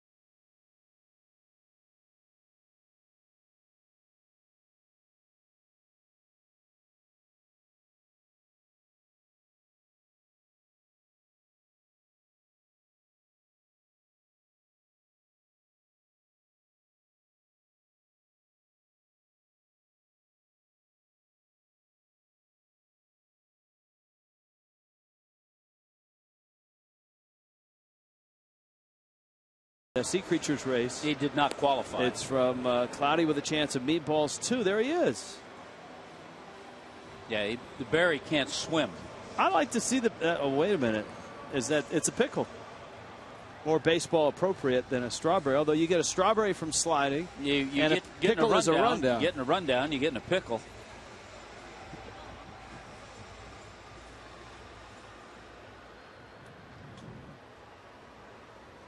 I think we got to get that octopus through a car wash in the off season.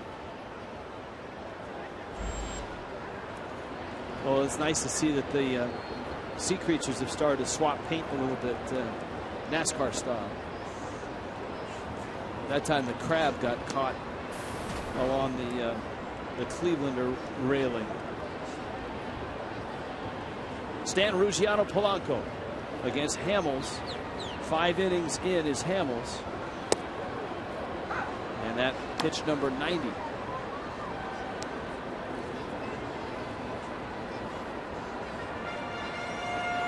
All of a sudden, Hamels has settled down. He's retired 9 straight. 6 strikeouts, 2 walks. Stanton again gets under 1. He hit one very similar to that his last time up. Season comes to a close on Sunday. That's why it's called Closing Day. Marlins and Tigers pick up a Pepsi 4 for $54 pack, and all fans get a 2014 magnetic schedule courtesy of Fox Sports Florida. After the game, all kids can run the bases in the Diamond Dash. Marlins.com, your place for tickets. Well, it was opening day on April 1st in Washington, D.C.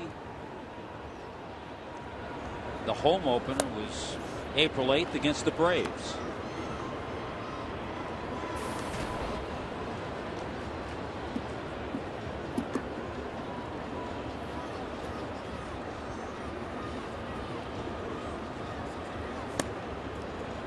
Ruggiano on a changeup out in front, and it's 0-2. There was hope. There was a lot of growth. And there was a 15-10 June where the Marlins played some good baseball. Been their only winning month of the year. You could hear the bat break. Rollins has to hurry, and he does, to get the out. Rollins can still play the heck out of shortstop. Yes, he can.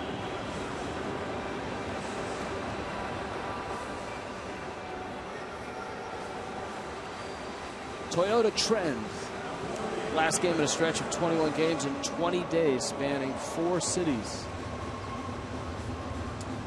That's your Toyota Trend. Well, had the doubleheader in New York. Had a split doubleheader in Washington, D.C.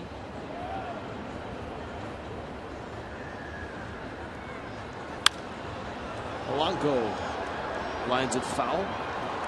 The 2 runs sitting up on the scoreboard in this ball game came in the second. Cole Hamels got out in front of Justin Ruggiano, 0-2, walked him.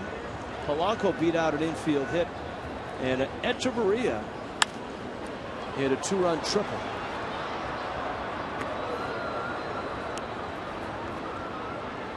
Polanco in his career 3 for 10 against Cole Hamels.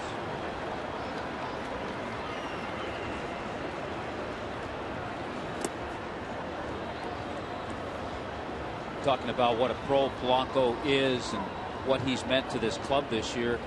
I think it just showed in Philadelphia with the ovation he got from the Philly fans having played there.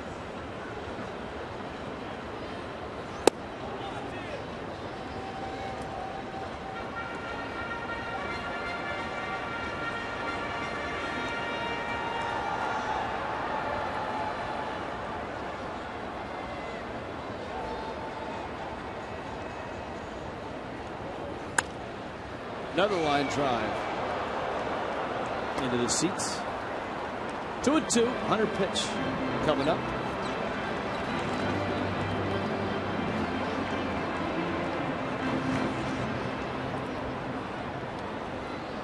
Hamels hopeful if he can keep it at 2-0 that his ball club can score some runs. Both teams have managed just 4 hits. Well, he's gone beyond 5 innings again. Mentioned that stat earlier tonight. It's 75 consecutive games now that Cole Hamels has gone 5 innings or more.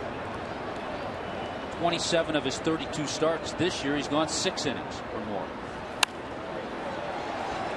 Polanco figures he'll try the other side of the field.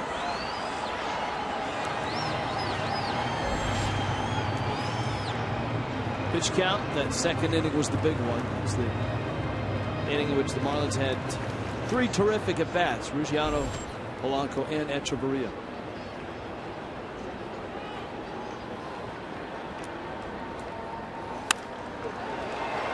Into right, Ruff won't get it. They'll pick it on a hop. Polanco takes a left turn, and he gets there with a dive.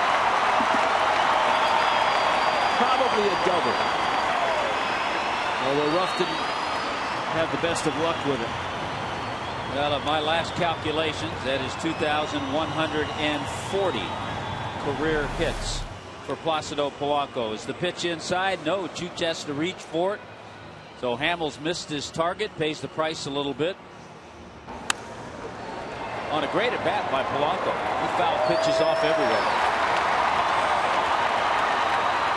No hesitation, so I believe a double all the way. Now it's back to Echeverria.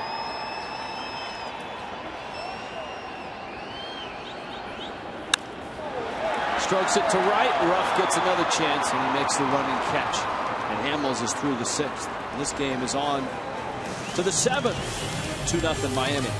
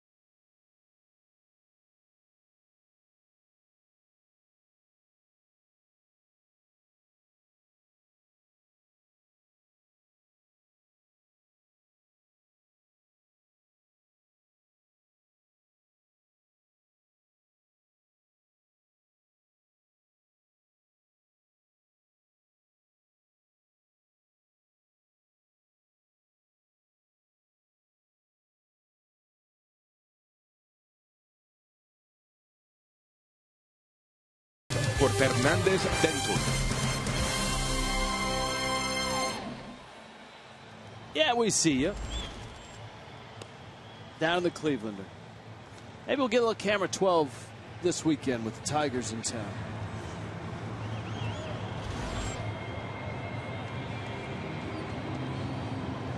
Two 2-0.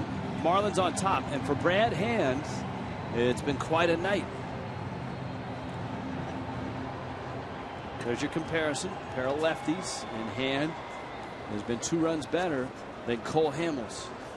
Boy, and the key for Brad Hand in that bases on balls column. Just 1 walk in this one tonight. His pitch count in much better shape than Hamels. Dominic Brown. Darren Ruff. Kevin Franzen.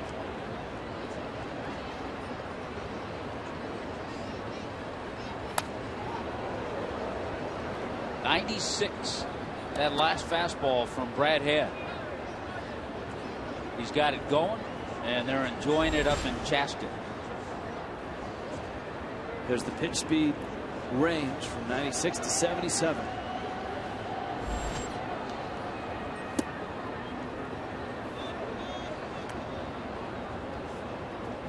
Breaking ball away, and it's 1-2.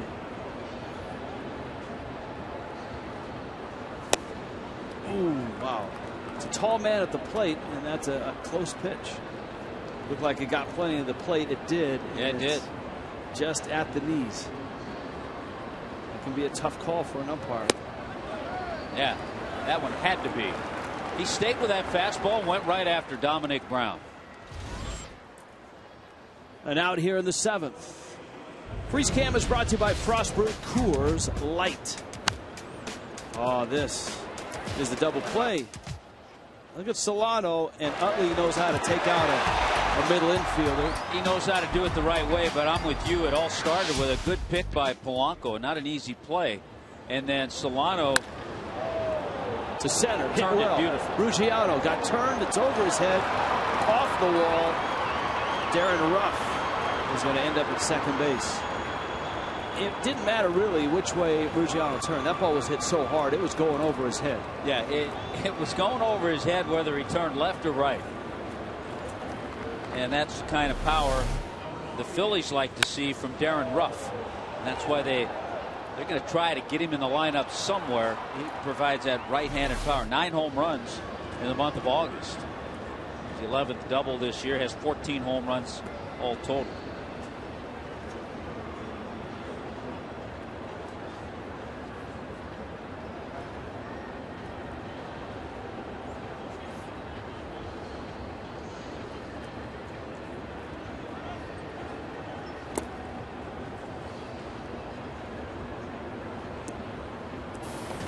Kevin Franzen now has walked and flied out.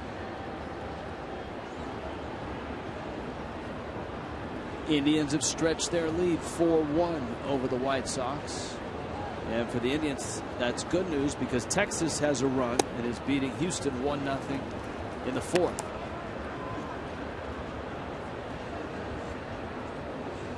A.J. Ramos in Miami's bullpen.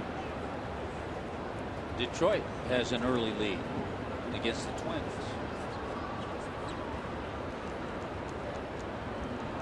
It's going to be a fun team to watch this weekend. And I'm sure Jim Leland will pick his spots, giving some players a little time off. But you want to see guys like Torrey Hunter, certainly Miguel Cabrera, Prince Fielder, Omar Infante.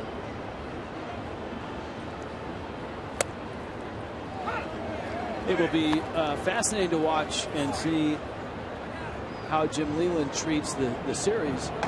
I think one of the misnomers is that, yeah, he's got to get everybody ready to start that week. But the American League Division Series doesn't start until the following Friday.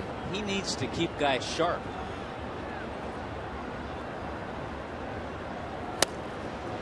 So they're going to have, it's almost like coming back from an all-star break. Hand with the count 2-2. You saw the consternation with Franzen at the plate, but Hand has been in the zone. 2-2 coming. Smacked into left field, hit hard. Yelich charges, has it quickly. Ruff has to stop. And Yelich hits the cutoff man. So Franzen with a hit following Ruff's double. And now up comes Galvis, and this really the first big threat against Brad Hand. Staying with the fastball a little bit more here in this inning, and the Phillies have caught up to it a couple of times.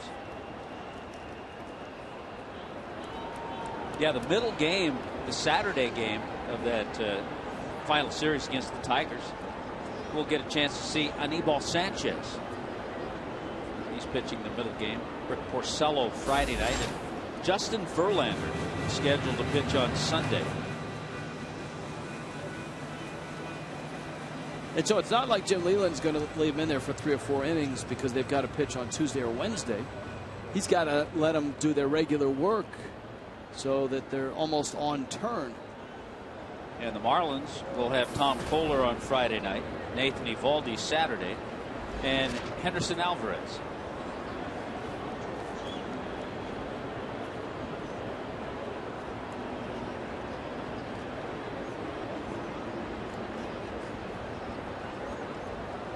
At the corners and 1 out, and a 2-0 lead for Hand, and he misses away.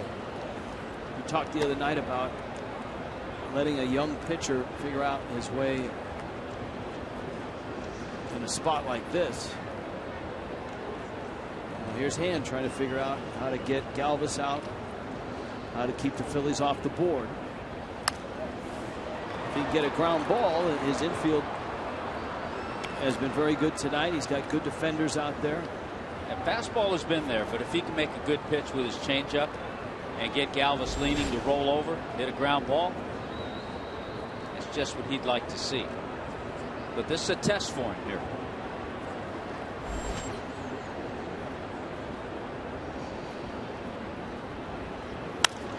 End of the bat. That flare is going to land in right center field. A hit. Stanton scoops it up.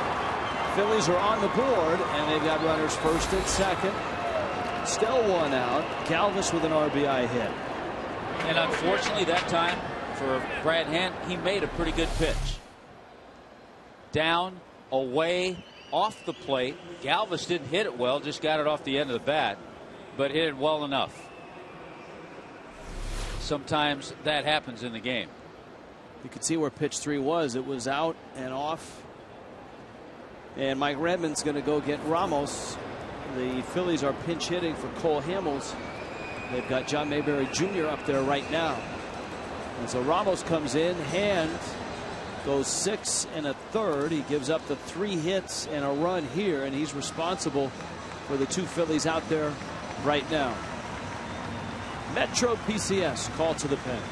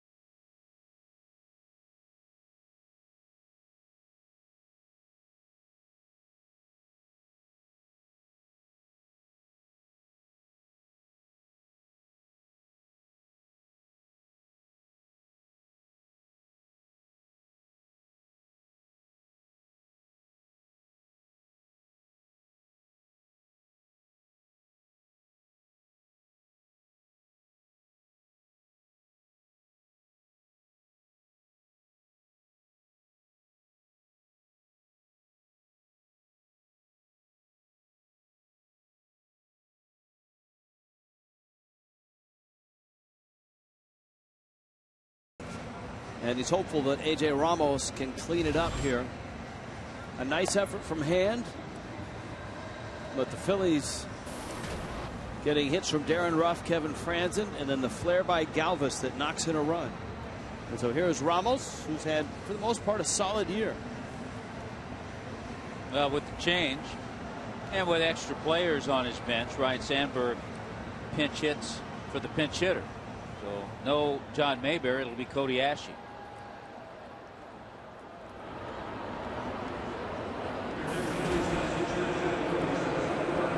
Ashe, the young infielder.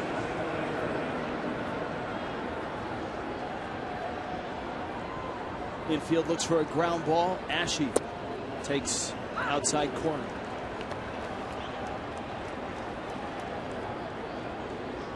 It's funny when you've got 2 young players like this. Ashe did not like that call, but he's not been in the big leagues long enough to really lodge much of a protest. You can see him kind of cock his head a bit. A little different if you're Chase Utley. Absolutely. And he had good reason for it. You can see the pitch was out. On the other hand, you've got Ramos out there. Now, if Ramos threw a pitch that he thought was a strike that was called a ball, he probably wouldn't react like many veterans would.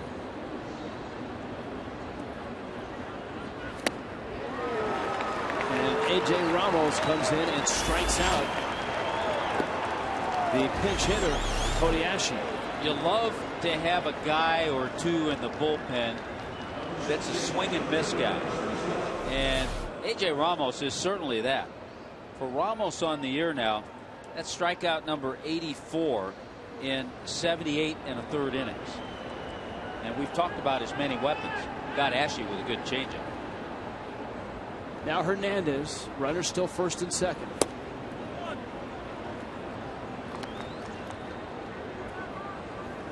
Ramos has a natural run to that fastball, almost a cut fastball. But it comes in at 93. It comes in to a lefty away from a righty. That one, his changeup at 83 moves out. Yeah, which is great because he can run it in on a righty and then go to the changeup, which moves away.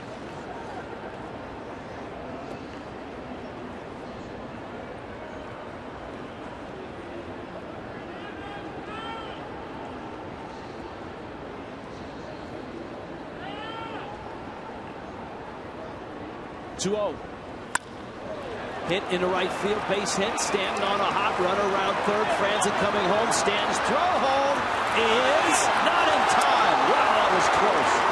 Franzen just got through with a head-first slide. Hill nearly caught him in the legs. An outstanding play by Stanton in right field.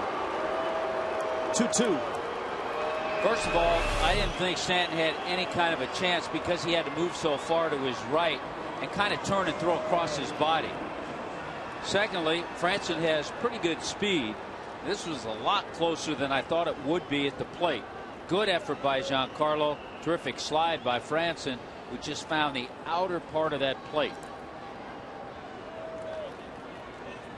So the Phils have tied it, and now they have an opportunity to take the lead. Jimmy Rollins is at the plate, and yes, the runners did move up with Galvis now at third base and Hernandez at second.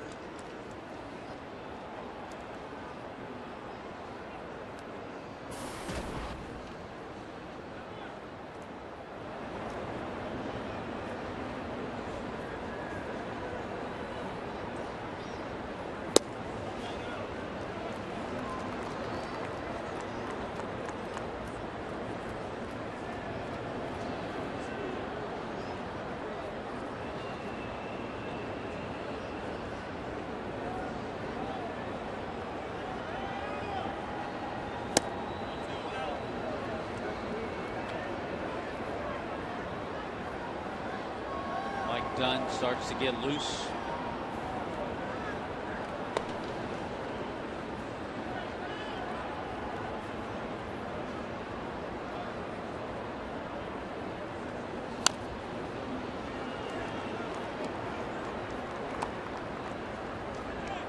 Rollins yanks it foul, and it's 2-1.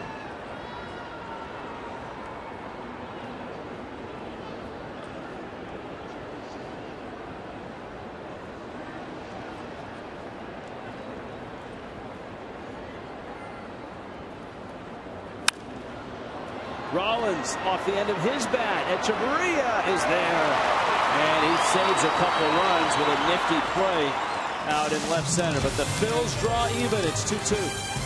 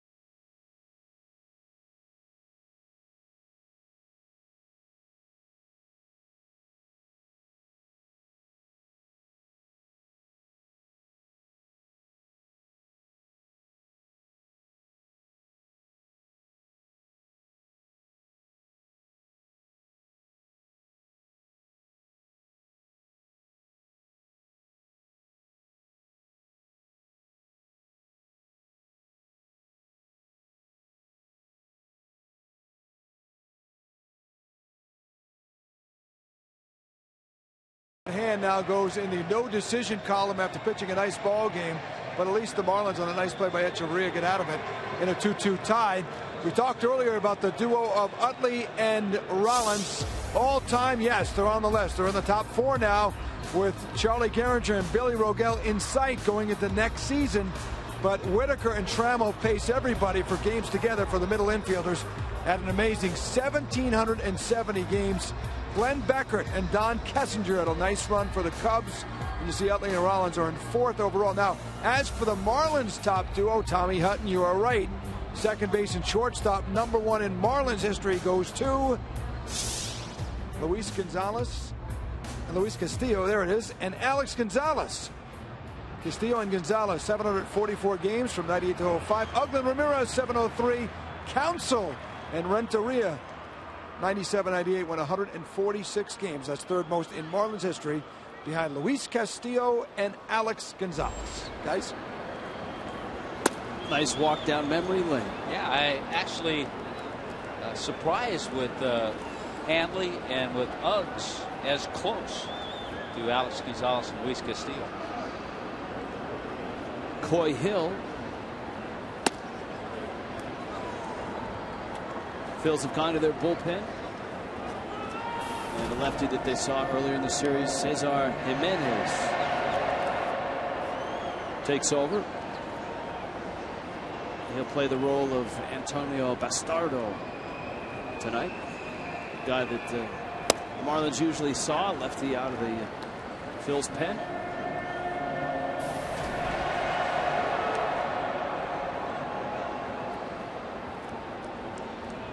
So this would be like at a you're at the theater, you're just settling into your seat, and they make the announcement that the role of Antonio Bastardo tonight will be played by Cesar Jimenez, his understudy.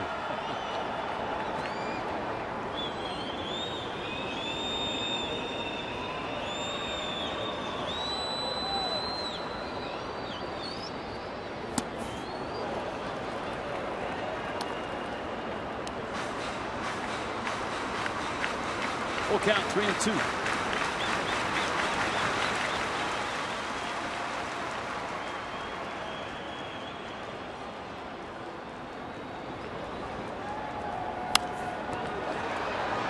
Hot foul out of play. Houston has come back to take a 3-1 lead over Texas.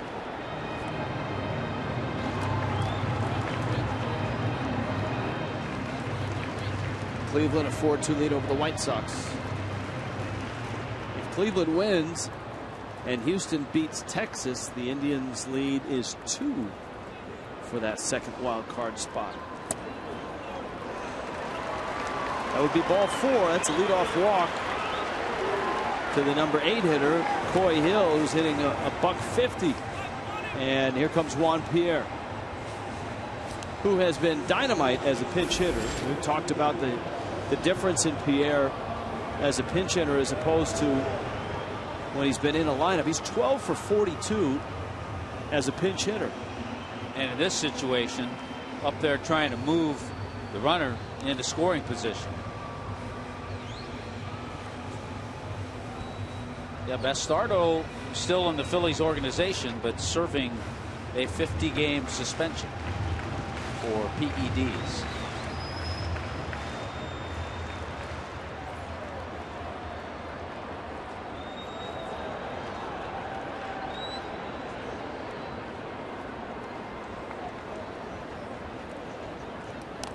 Pierre squares it and fouls it off.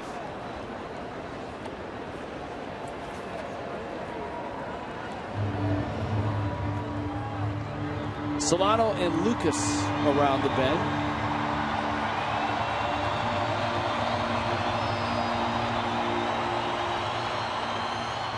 I always feel sometimes a guy like Pierre, who is, as you see, a great bunter, whether it's for a hit or as a sacrifice. Close to a balk move, by the way, from Jimenez. Sometimes a guy like Pierre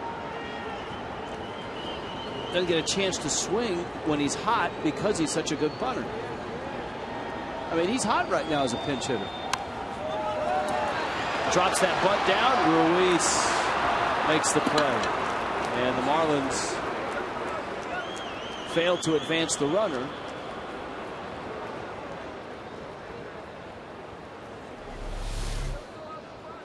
Let's see if Coy Hill pauses. He paused and double clutched because the bunt was up in the air a little bit. And you're talking about a catcher who doesn't have great speed, and because of all of that, Ruiz picked that up and got the out easily at second base. And so here's Solano.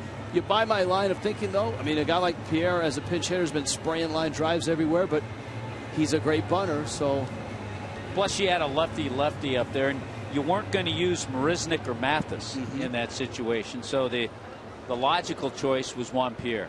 Gotcha. Now Solano. Well, we saw the move over to first from Jimenez. Now option B would be have Pierre try to steal second base. Yeah, I think he may try to get himself a one-way lead, which means he wants to get off far and make Jimenez throw to first base so he can see what his move looks like.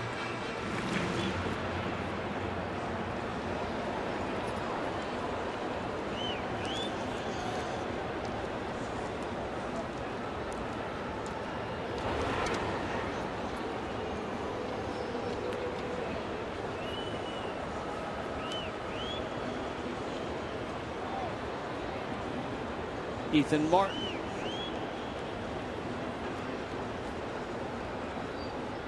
Jimenez eyes Pierre. All right, now Juan Pierre's seen the move a little bit.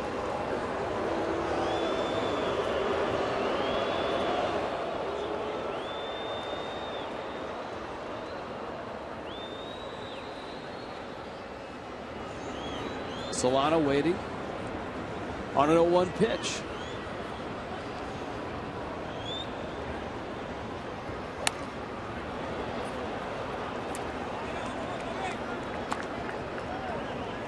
Just like that, it's 0-2.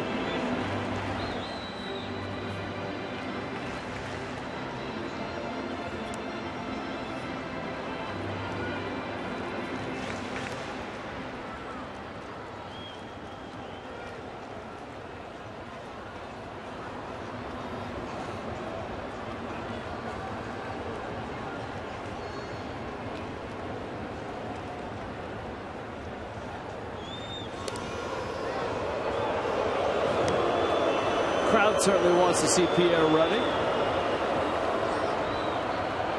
Well, JP this year, 23 steals, and with his limited playing time, leads the club in that department.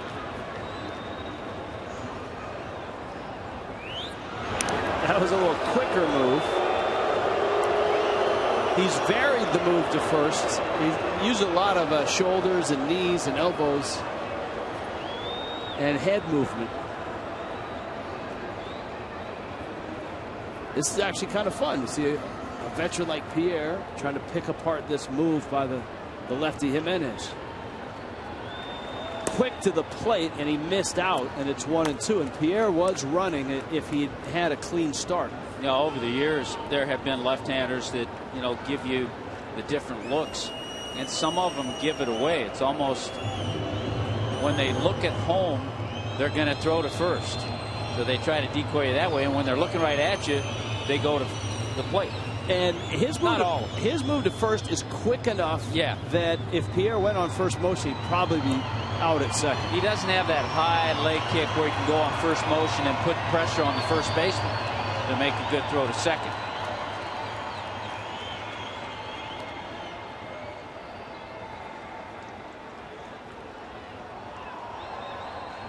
Not running, and it's in, and it's 2-2. But all of a sudden, Juan Pierre's got him thinking a little bit, and he's missed a couple of times now to the plate.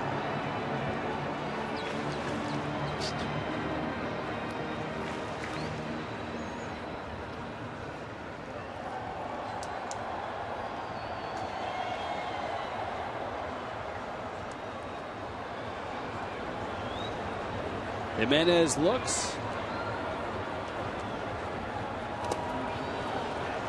And now the count's full. Just like that, it's 3-2. After getting ahead 0-2 and then paying too much attention to Juan Pierre, he hasn't been able to throw a strike. Now you know Juan Pierre will be on the move. That's the beauty of having speed at the top of your lineup or in a spot like this. Dusty Baker may have that with the Billy Hamilton, who's actually seen a lot of playing time lately, and many feel is a good shot at making the Reds postseason roster, even if it is for just one game.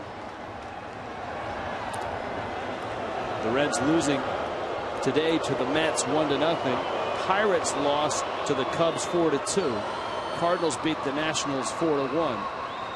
Pittsburgh 3 back in the Central. The Reds 4 back. So the Reds, I believe, are essentially eliminated from the division race.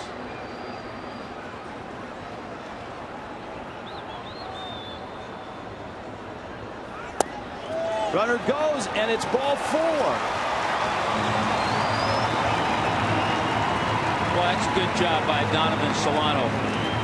He got in the hole. He let Juan Pierre do a little work and distract the pitcher and drew the walk. Duffy's deal from Duffy's Sports Grill. You can catch a ride to the game for $40. Lower level ticket, round trip motor coach transportation from Duffy's, and a $10 Duffy's gift card. Final Duffy's deal game of the season is coming up on Saturday, the 28th, against the Tigers at 7:10. Go to marlins.com/Duffy's.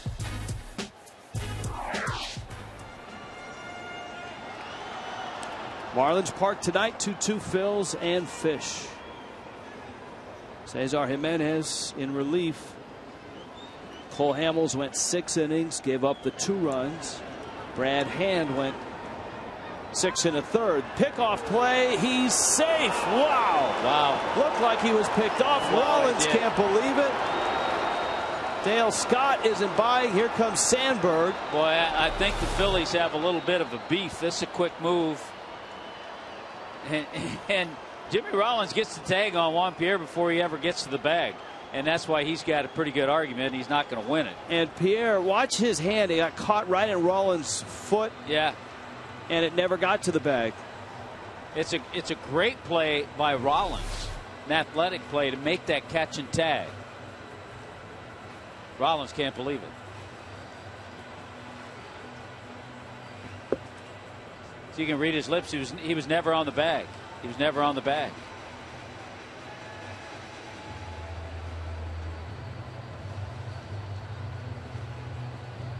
Well, it was executed perfectly by Jimenez, and as you pointed out, Rollins, a super job of making the catch and the tag.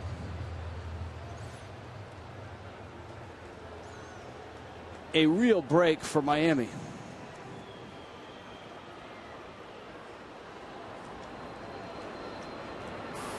Ed Lucas has doubled in 3 trips.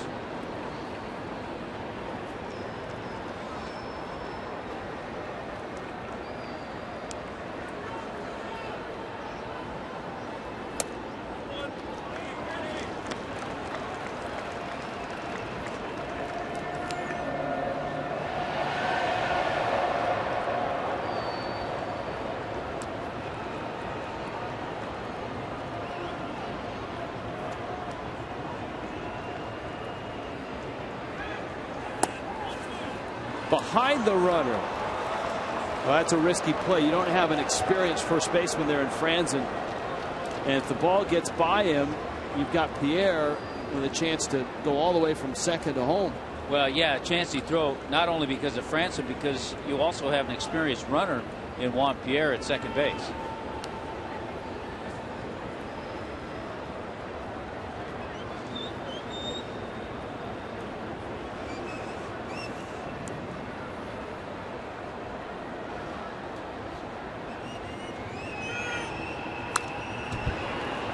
Lucas fouls it back. Had a good rip on a 2-0 pitch. Oh, you got to be kidding me. Todd Helton on his final game at Coors Field with the entire house on their feet. His former college football teammate Peyton Manning in the house just went deep. Incredible. What a moment. And the place is falling apart in Denver. He ought to just walk off the field now.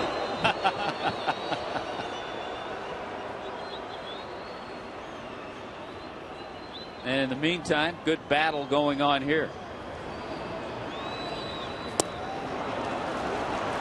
Lucas swings, misses. Count evens at 2-2.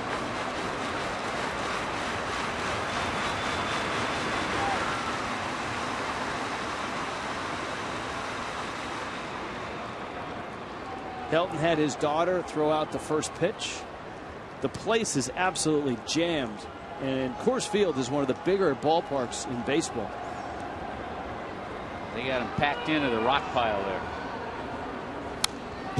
Of course, Helton was the starting quarterback at Tennessee when Peyton Manning came to campus and eventually took his job, and Helton would go on to star in the big leagues for many years. That home run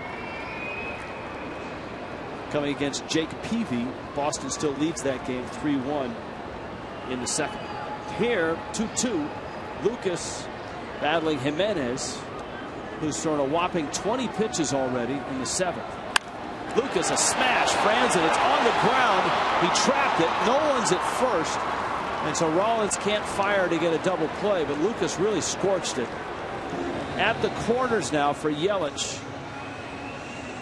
And there's 2 outs. Yeah, you can't hit a ball any harder. And Ed Lucas doing what he does so well, sending balls the other way, and he hits that one hard. Short hop by Franzen. Unfortunately, he's out. Fielder's choice. He reaches base. Franzen made a good play.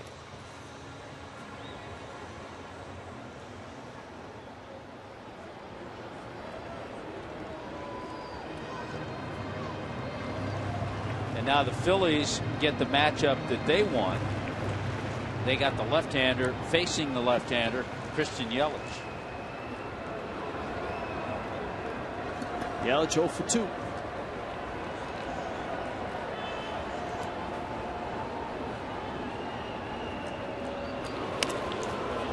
That's a play if Pierre is on his toes and he sees Jimenez go to first. If he gets a good jump, he's got a shot at swiping home.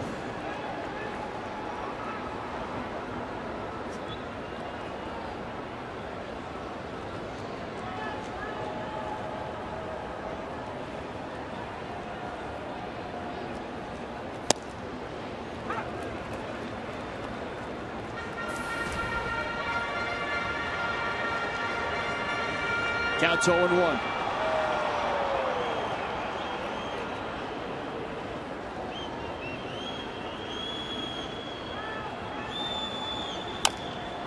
Little tap up the line. Franzen shovels. He's out. Got him. Yelich is out. Did he tag him with the glove or did he tag him with his hand? It almost looked like he caught the ball with his glove but put the hand out. Remember, the Marlins got a real break when Pierre was called safe at second. Let's look at this one. Where's the ball? Oh, my goodness. How do you miss that? You got to tag him with the ball. No. C.B. Buckner, no.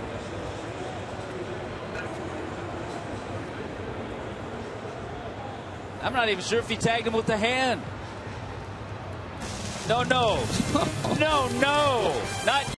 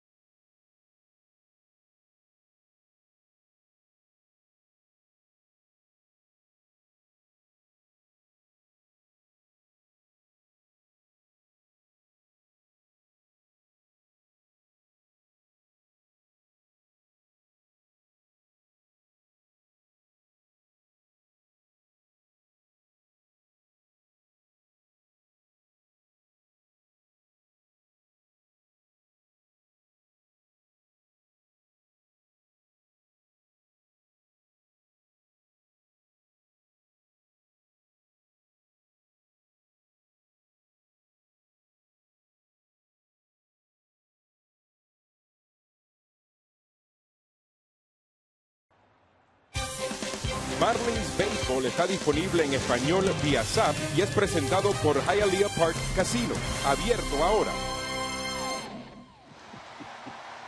2-2.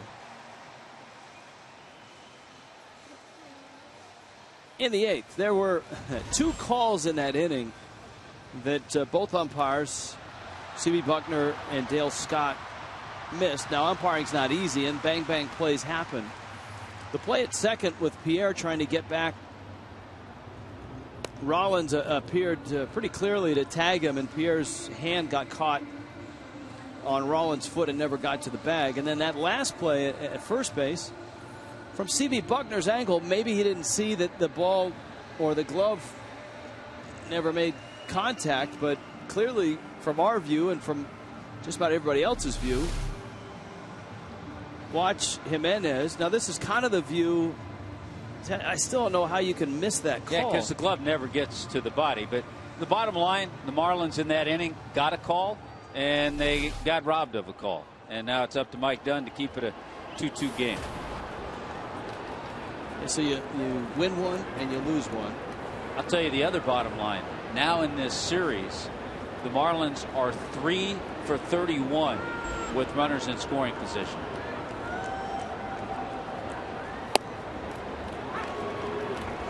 Dunn is in, Utley's up, Ruiz and Brown will follow.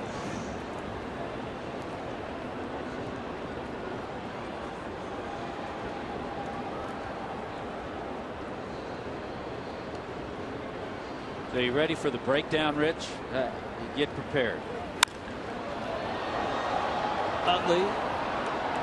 And it's Ruggiano who's there, and he makes the catch.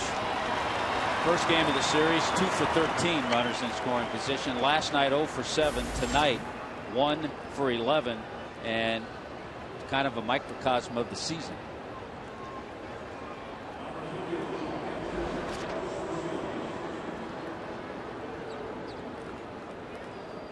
Chad Quall's getting ready. Carlos Ruiz is coming up. Dominic Brown behind him. Houston's lead against Texas has melted pretty quickly. Ron Washington's ball club up now 6-3 in the 4th.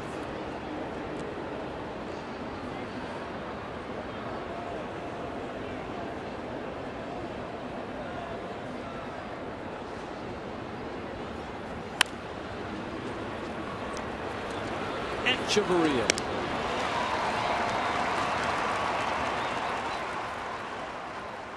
And just for that, he gets our Coors Light cold hard fact. Fewest errors since the All-Star break in the National League. The Marlins just 29. We've talked all year about the improvement defensively for the Fish. Echeverria a big reason why. Polanco at third a big reason why. Improved play by Solano has been huge. Some good outfield play as well.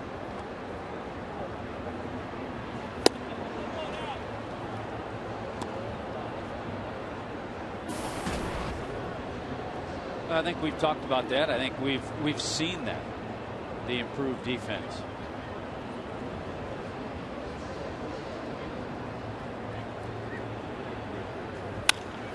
Brown sends one into center on a hop for Ruggiano. Base hit for Dominic Brown, a 2-out single here in the 8th for the Phils. Poll results, AT&T U-verse.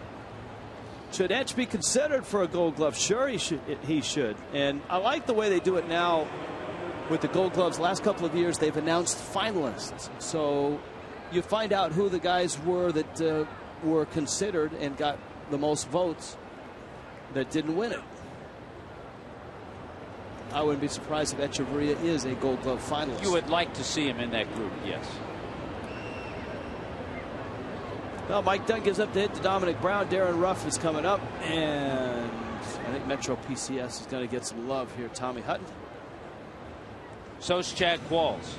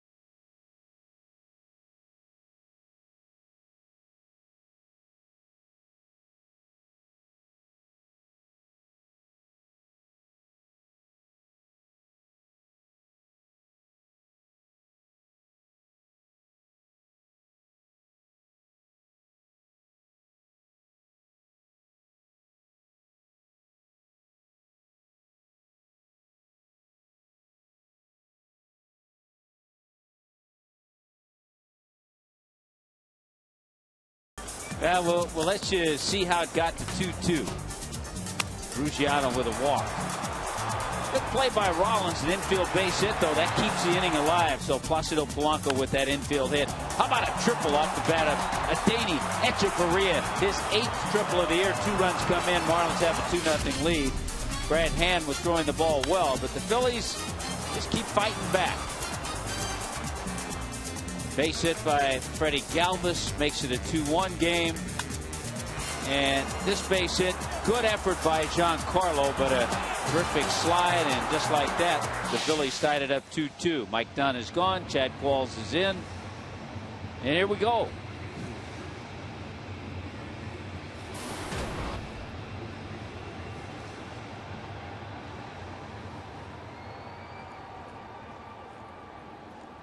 Qualls takes over. Brown's at first. Darren Ruff is up. Phillies bats have come to life here in the last 2 innings. They banged out 4 hits and getting their 2 runs in the 7th. Have a hit here in the 8th. Had just 4 hits going into that 7th inning.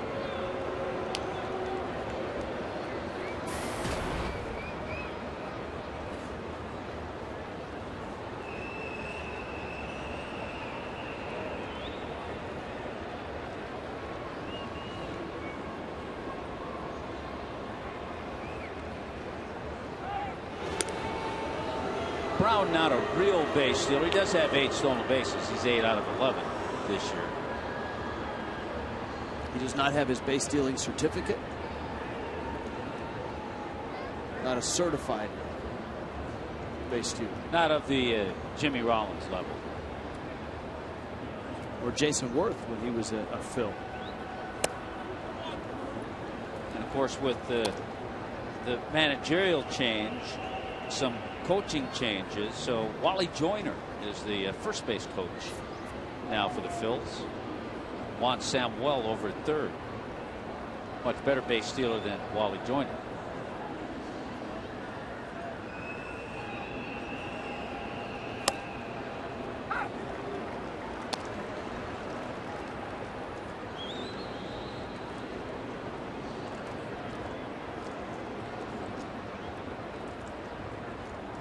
Oftentimes you see that teams oftentimes have a coach that was a good base stealer, and more times than not he's coaching first base. In this case you really don't have that. I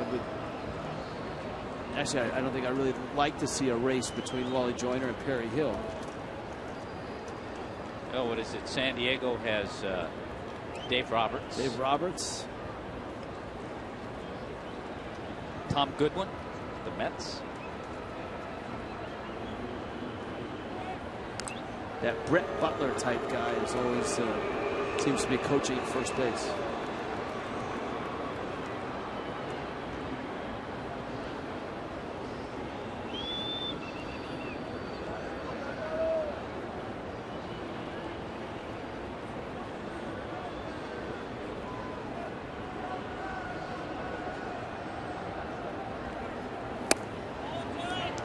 Of course, Davey Lopes for a while was with the Phillies, and he did wonders with the Phillies running game, especially in their World Championship year and their 2 World Series years. He's now in Los Angeles, back in Dodger blue.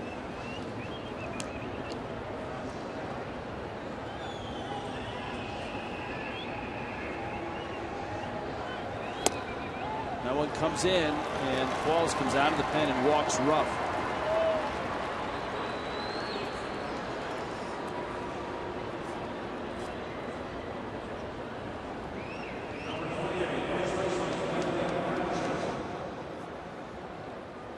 Kevin Franzen now.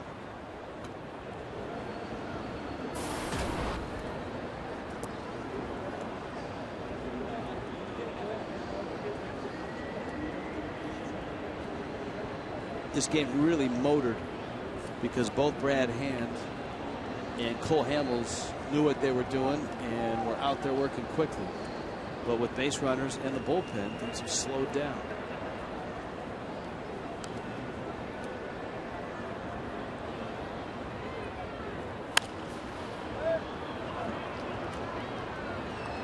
That one just hopping over the head of Juan Samuel. And we talked about the Marlins with runners in scoring position tonight. The Phillies are 3 for 7.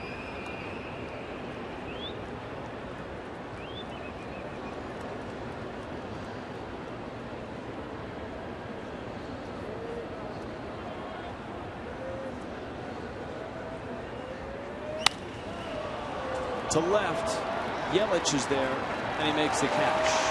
Balls works out of the 8th. 2-2.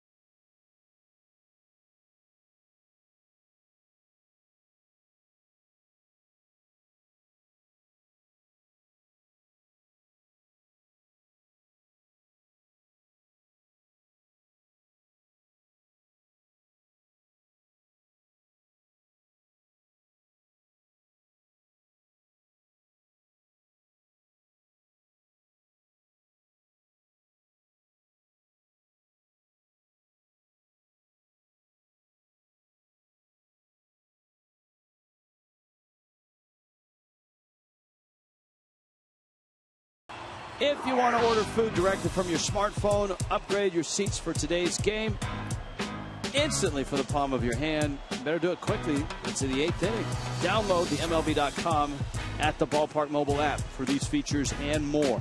And you can check in through the app to earn free tickets. Download the free MLB.com at the Ballpark app today. Ethan Martin out of Philadelphia's bullpen.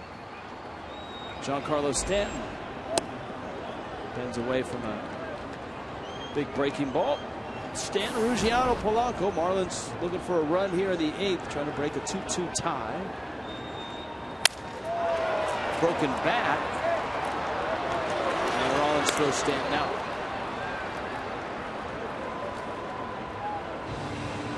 Been a tough series for Giancarlo. 1 for 10 in this series so far against the Phillies. And a few broken bats.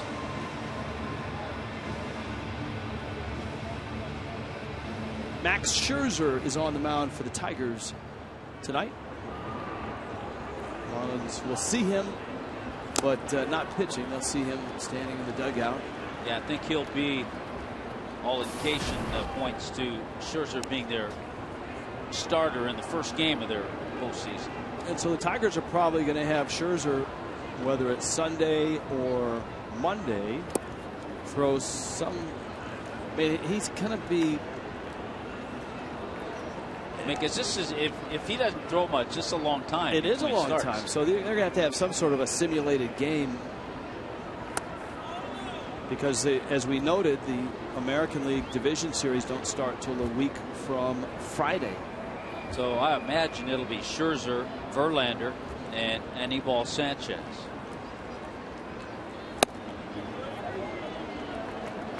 You know, the other wrinkle is that the wild card games are on different days. Wild card game on a Tuesday, wild card game on a Wednesday.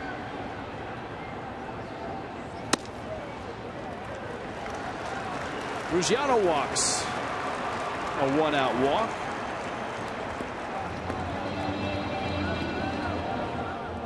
Well, you have a feeling because we've seen Ruggiano steal some bases this year. Justin Ruggiano has 15 steals.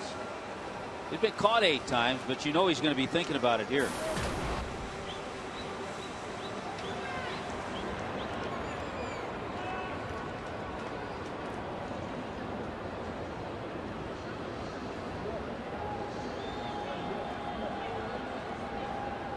Martin to the plate, fastball strike. Polanco has 2 hits, an infield hit and a double. He had a good throwing catcher behind the plate in Ruiz.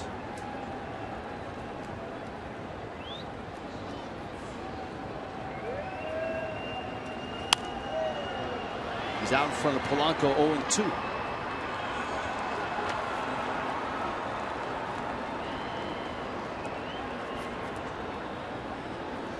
A few other things to look for in this final weekend of the season. That's the batting race in the National League.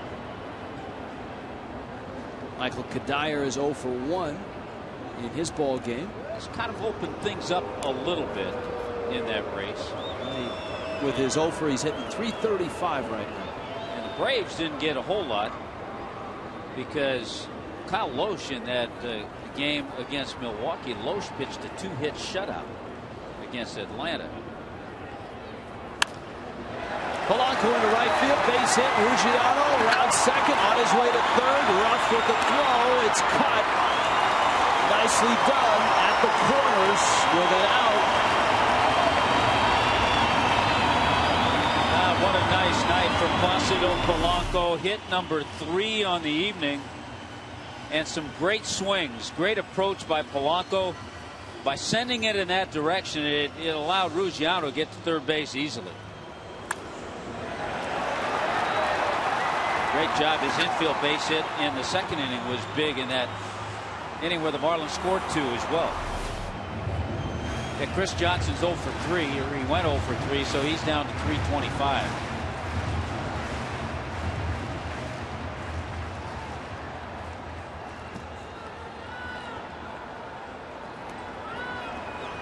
Middle infield is halfway. Rollins and Utley creeping in a bit. Martin misses. Echeverria drove in both Miami runs in the second with a triple. This is where, if you're Echeverria, don't get too anxious. The guy on the mound, he's the one that's in trouble right now. In the dirt, Ruiz smothers it. And I think that's part of the reason he's hit into 18 double plays, because he gets a little anxious in these situations and he hits the pitcher's pitch as opposed to his pitch. And you can see this is a telltale sign of that. It's 9 of 21.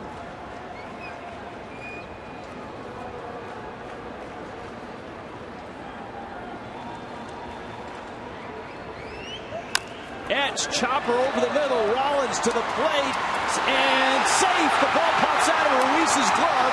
He doesn't see it. Runners advance. And Miami has the lead.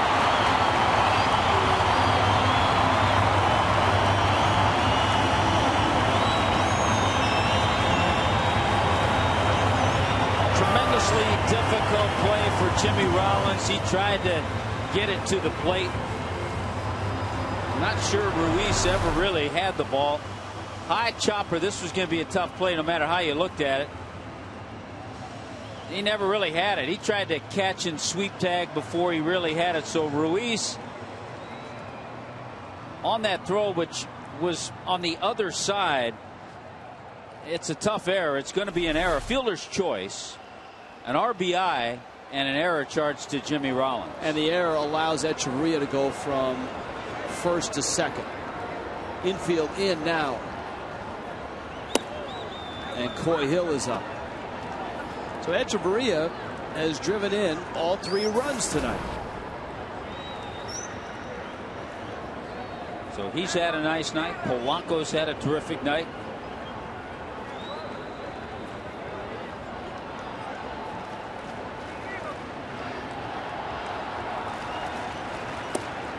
Hill takes in.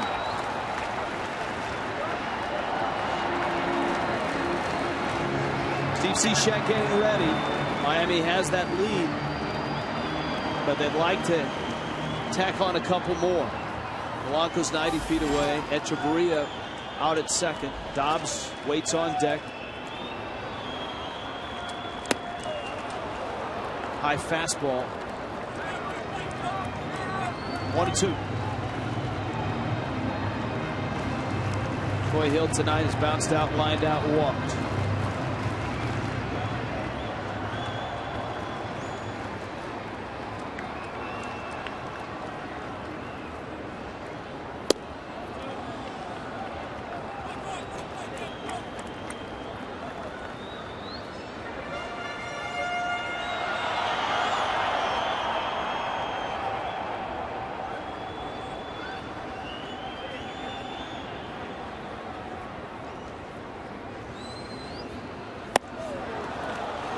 Swing and a miss at a high fastball. 96 miles an hour. And Hill fails to drive in the run.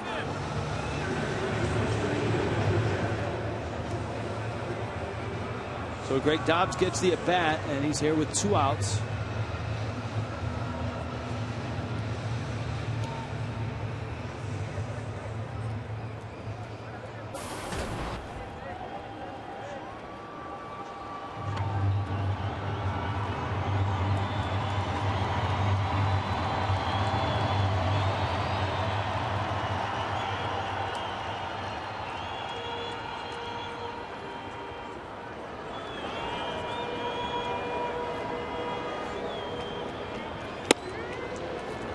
Solano is on deck. Dobbs takes away.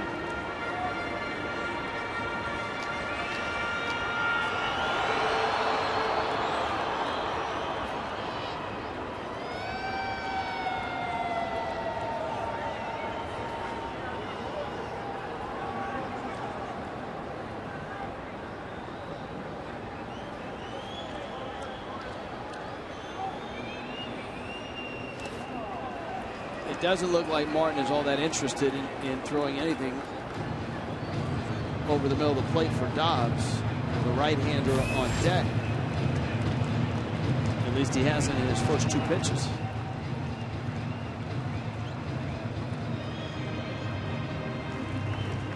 We'll see where his thinking goes on this pitch.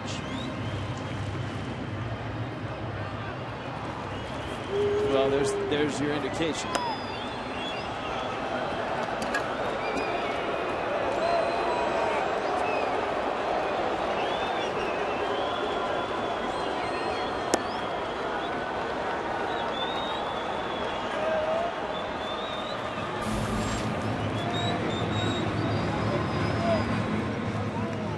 Dobbs trots down to first.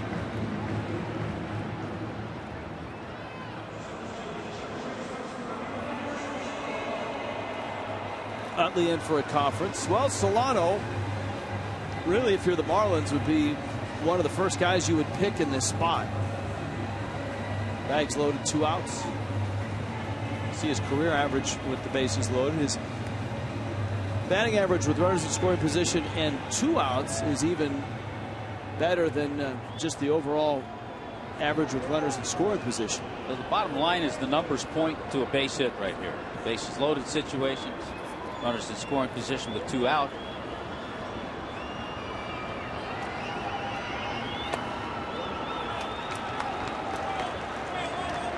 Martin bounces one in the dirt.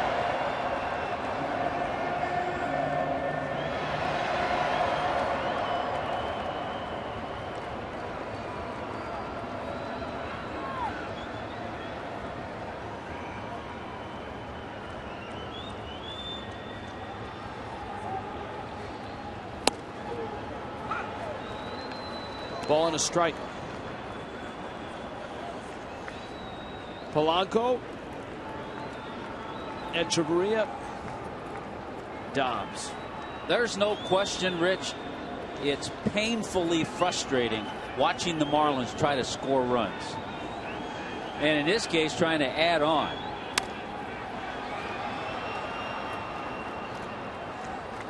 and it's been that way all year.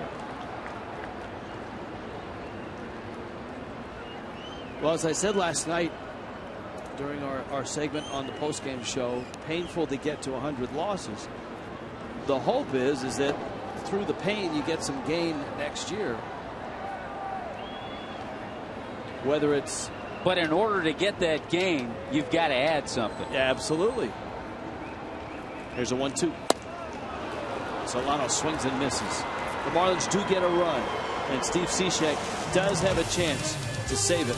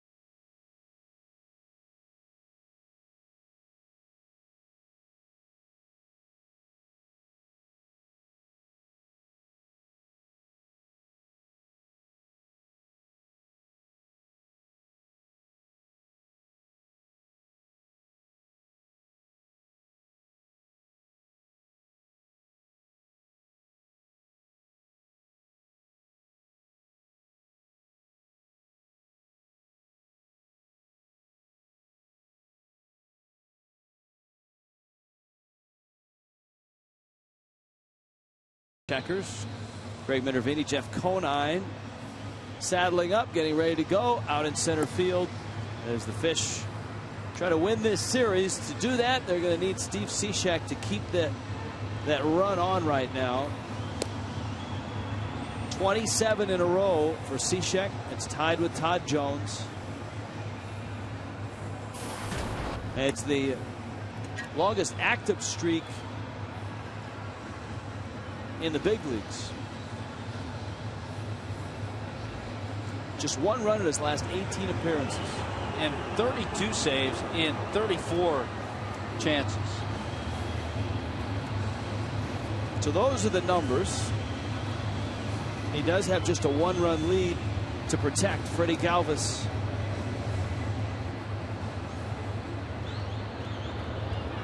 Roger Bernardina is on deck. And then Cesar Hernandez. So Cishek goes to work in the ninth. Galvis bunts. It's a good one. Polanco better hurry, and he has to eat it. And the Phillies have a start here in the ninth. Great putt by Freddie Galvis to get things started for the Phillies. No chance at all for Polanco. Polanco even with the bag, but just dropped up that third base side beautifully.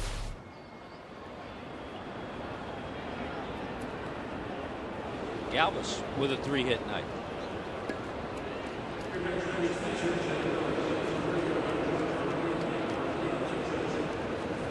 So Bernardina swings and misses. So Cishek is going to see a slew of left-handed bats between switch hitters and left-handed batter Bernardina. Then it's back to the switch hitter Hernandez, switch hitter Rollins, and then Utley if it gets that far.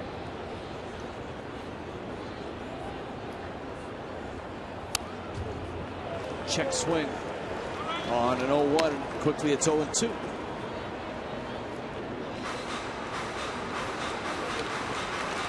Cleveland pulling away from the White Sox 7-2 in the bottom of the 8th inning. Texas pulling away from Houston 7-3. If those scores hold, still a one-game lead for the Indians for that second wild card spot. The Rays are taking care of business in New York. 7-2.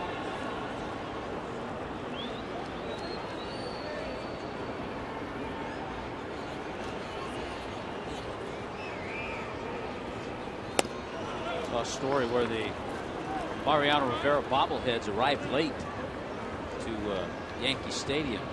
Train problems, delivery problems. Did they enter to Metallica?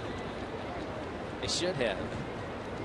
Fans got vouchers instead. Yeah, fans got upset.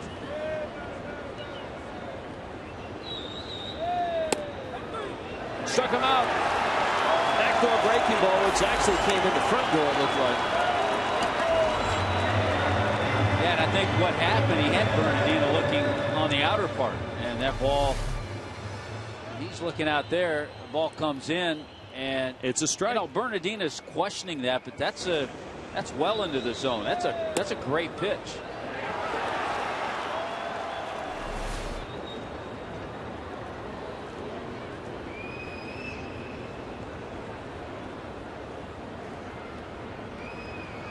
Cesar Hernandez. Tried to backdoor with that one.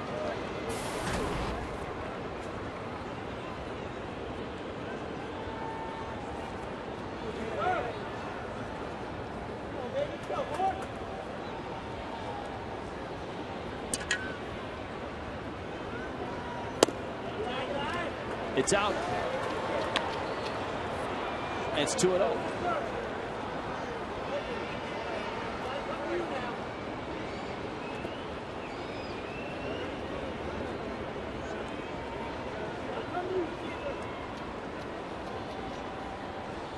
Tying runs at first. In the air. Foul territory. Yelich almost overran it. Makes the catch. Boy, he had a long way to go. That ball was up there for a long time. And you have to keep your concentration that whole way and make sure you don't overrun it. Echeverria was coming after it, but it's an easier play for Yelich, who took charge. It's always tough as an outfielder on balls like that to keep the ball from bouncing in your vision, because as you're starting to bounce, your head's starting to move. Yeah, if you're running on your heels, you're going to get in trouble.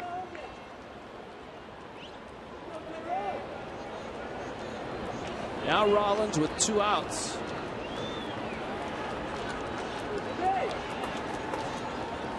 Cishek trying to run his save streak to 28.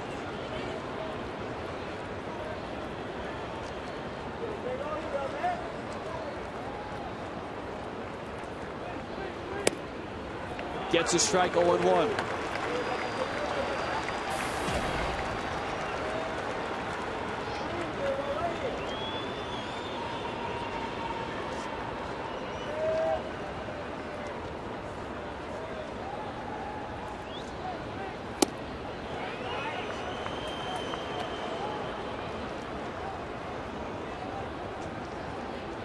Ball and a strike and 2 outs.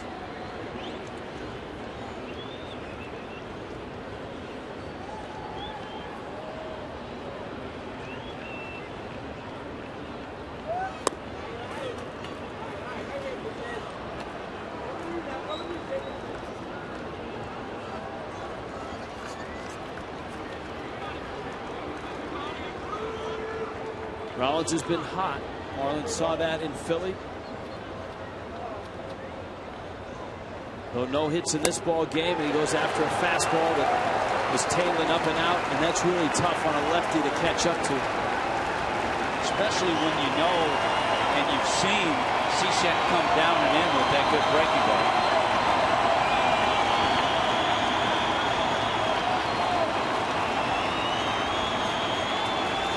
2-2 coming. And he got him. Ball game. Cishek has saved 28 straight. The Marlins push across a late run and take the series from the Phillies. Beat him here tonight. 3-2. Nice work by the bullpen. Terrific start by Brad Hand. And a very nice night offensively for Adeiny Echeverria, who knocks in all 3 runs.